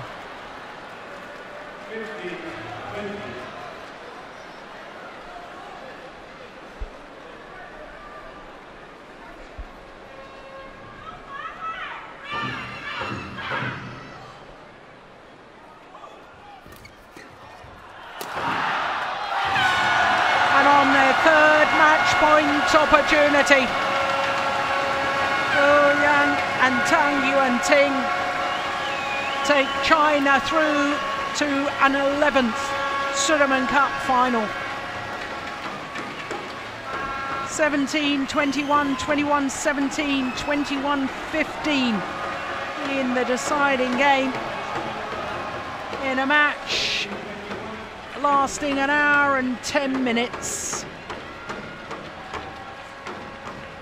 Well, congratulated by head coach Lee Yong-bo and all the team. Well, the Indonesians put up a brave fight.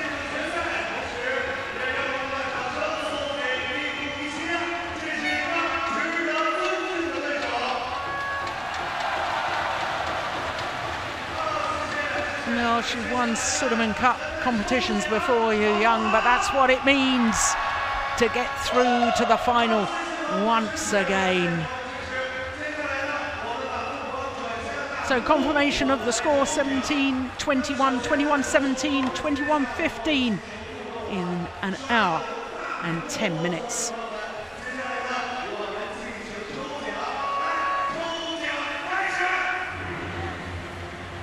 Now, that means China 3-1 in the overall tie, and therefore the 5th and final match will not be contested. The mixed doubles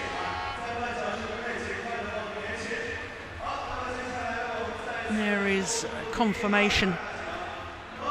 The tragedy of Manaputi having to retire. It looked like a very serious knee injury, and certainly we hope that's not the case. But it all started with the 2013 world champions Muhammad Hassan and Hendra Setiawan beating the reigning Olympic champions Dayun and Fu Haifeng. Then Chen Long, the world champion, beating the former world junior #1 player Jonathan Christie. Then, as we saw, what a wonderful women's doubles. And Indonesia dared to dream after taking that first game. But the experience of Yu Yang and Tang Yuan-ting. Tang Yuan-ting playing in her first Sudirman Cup campaign, well, they were just too good. Remember, we will be back in almost, at 7 o'clock local time. That's 2 hours 20 minutes from now, with the second of the semi-finals. Korea, the 3-time champions, against Japan. But from all of us here in Dongguan, until that second semi-final, bye for now.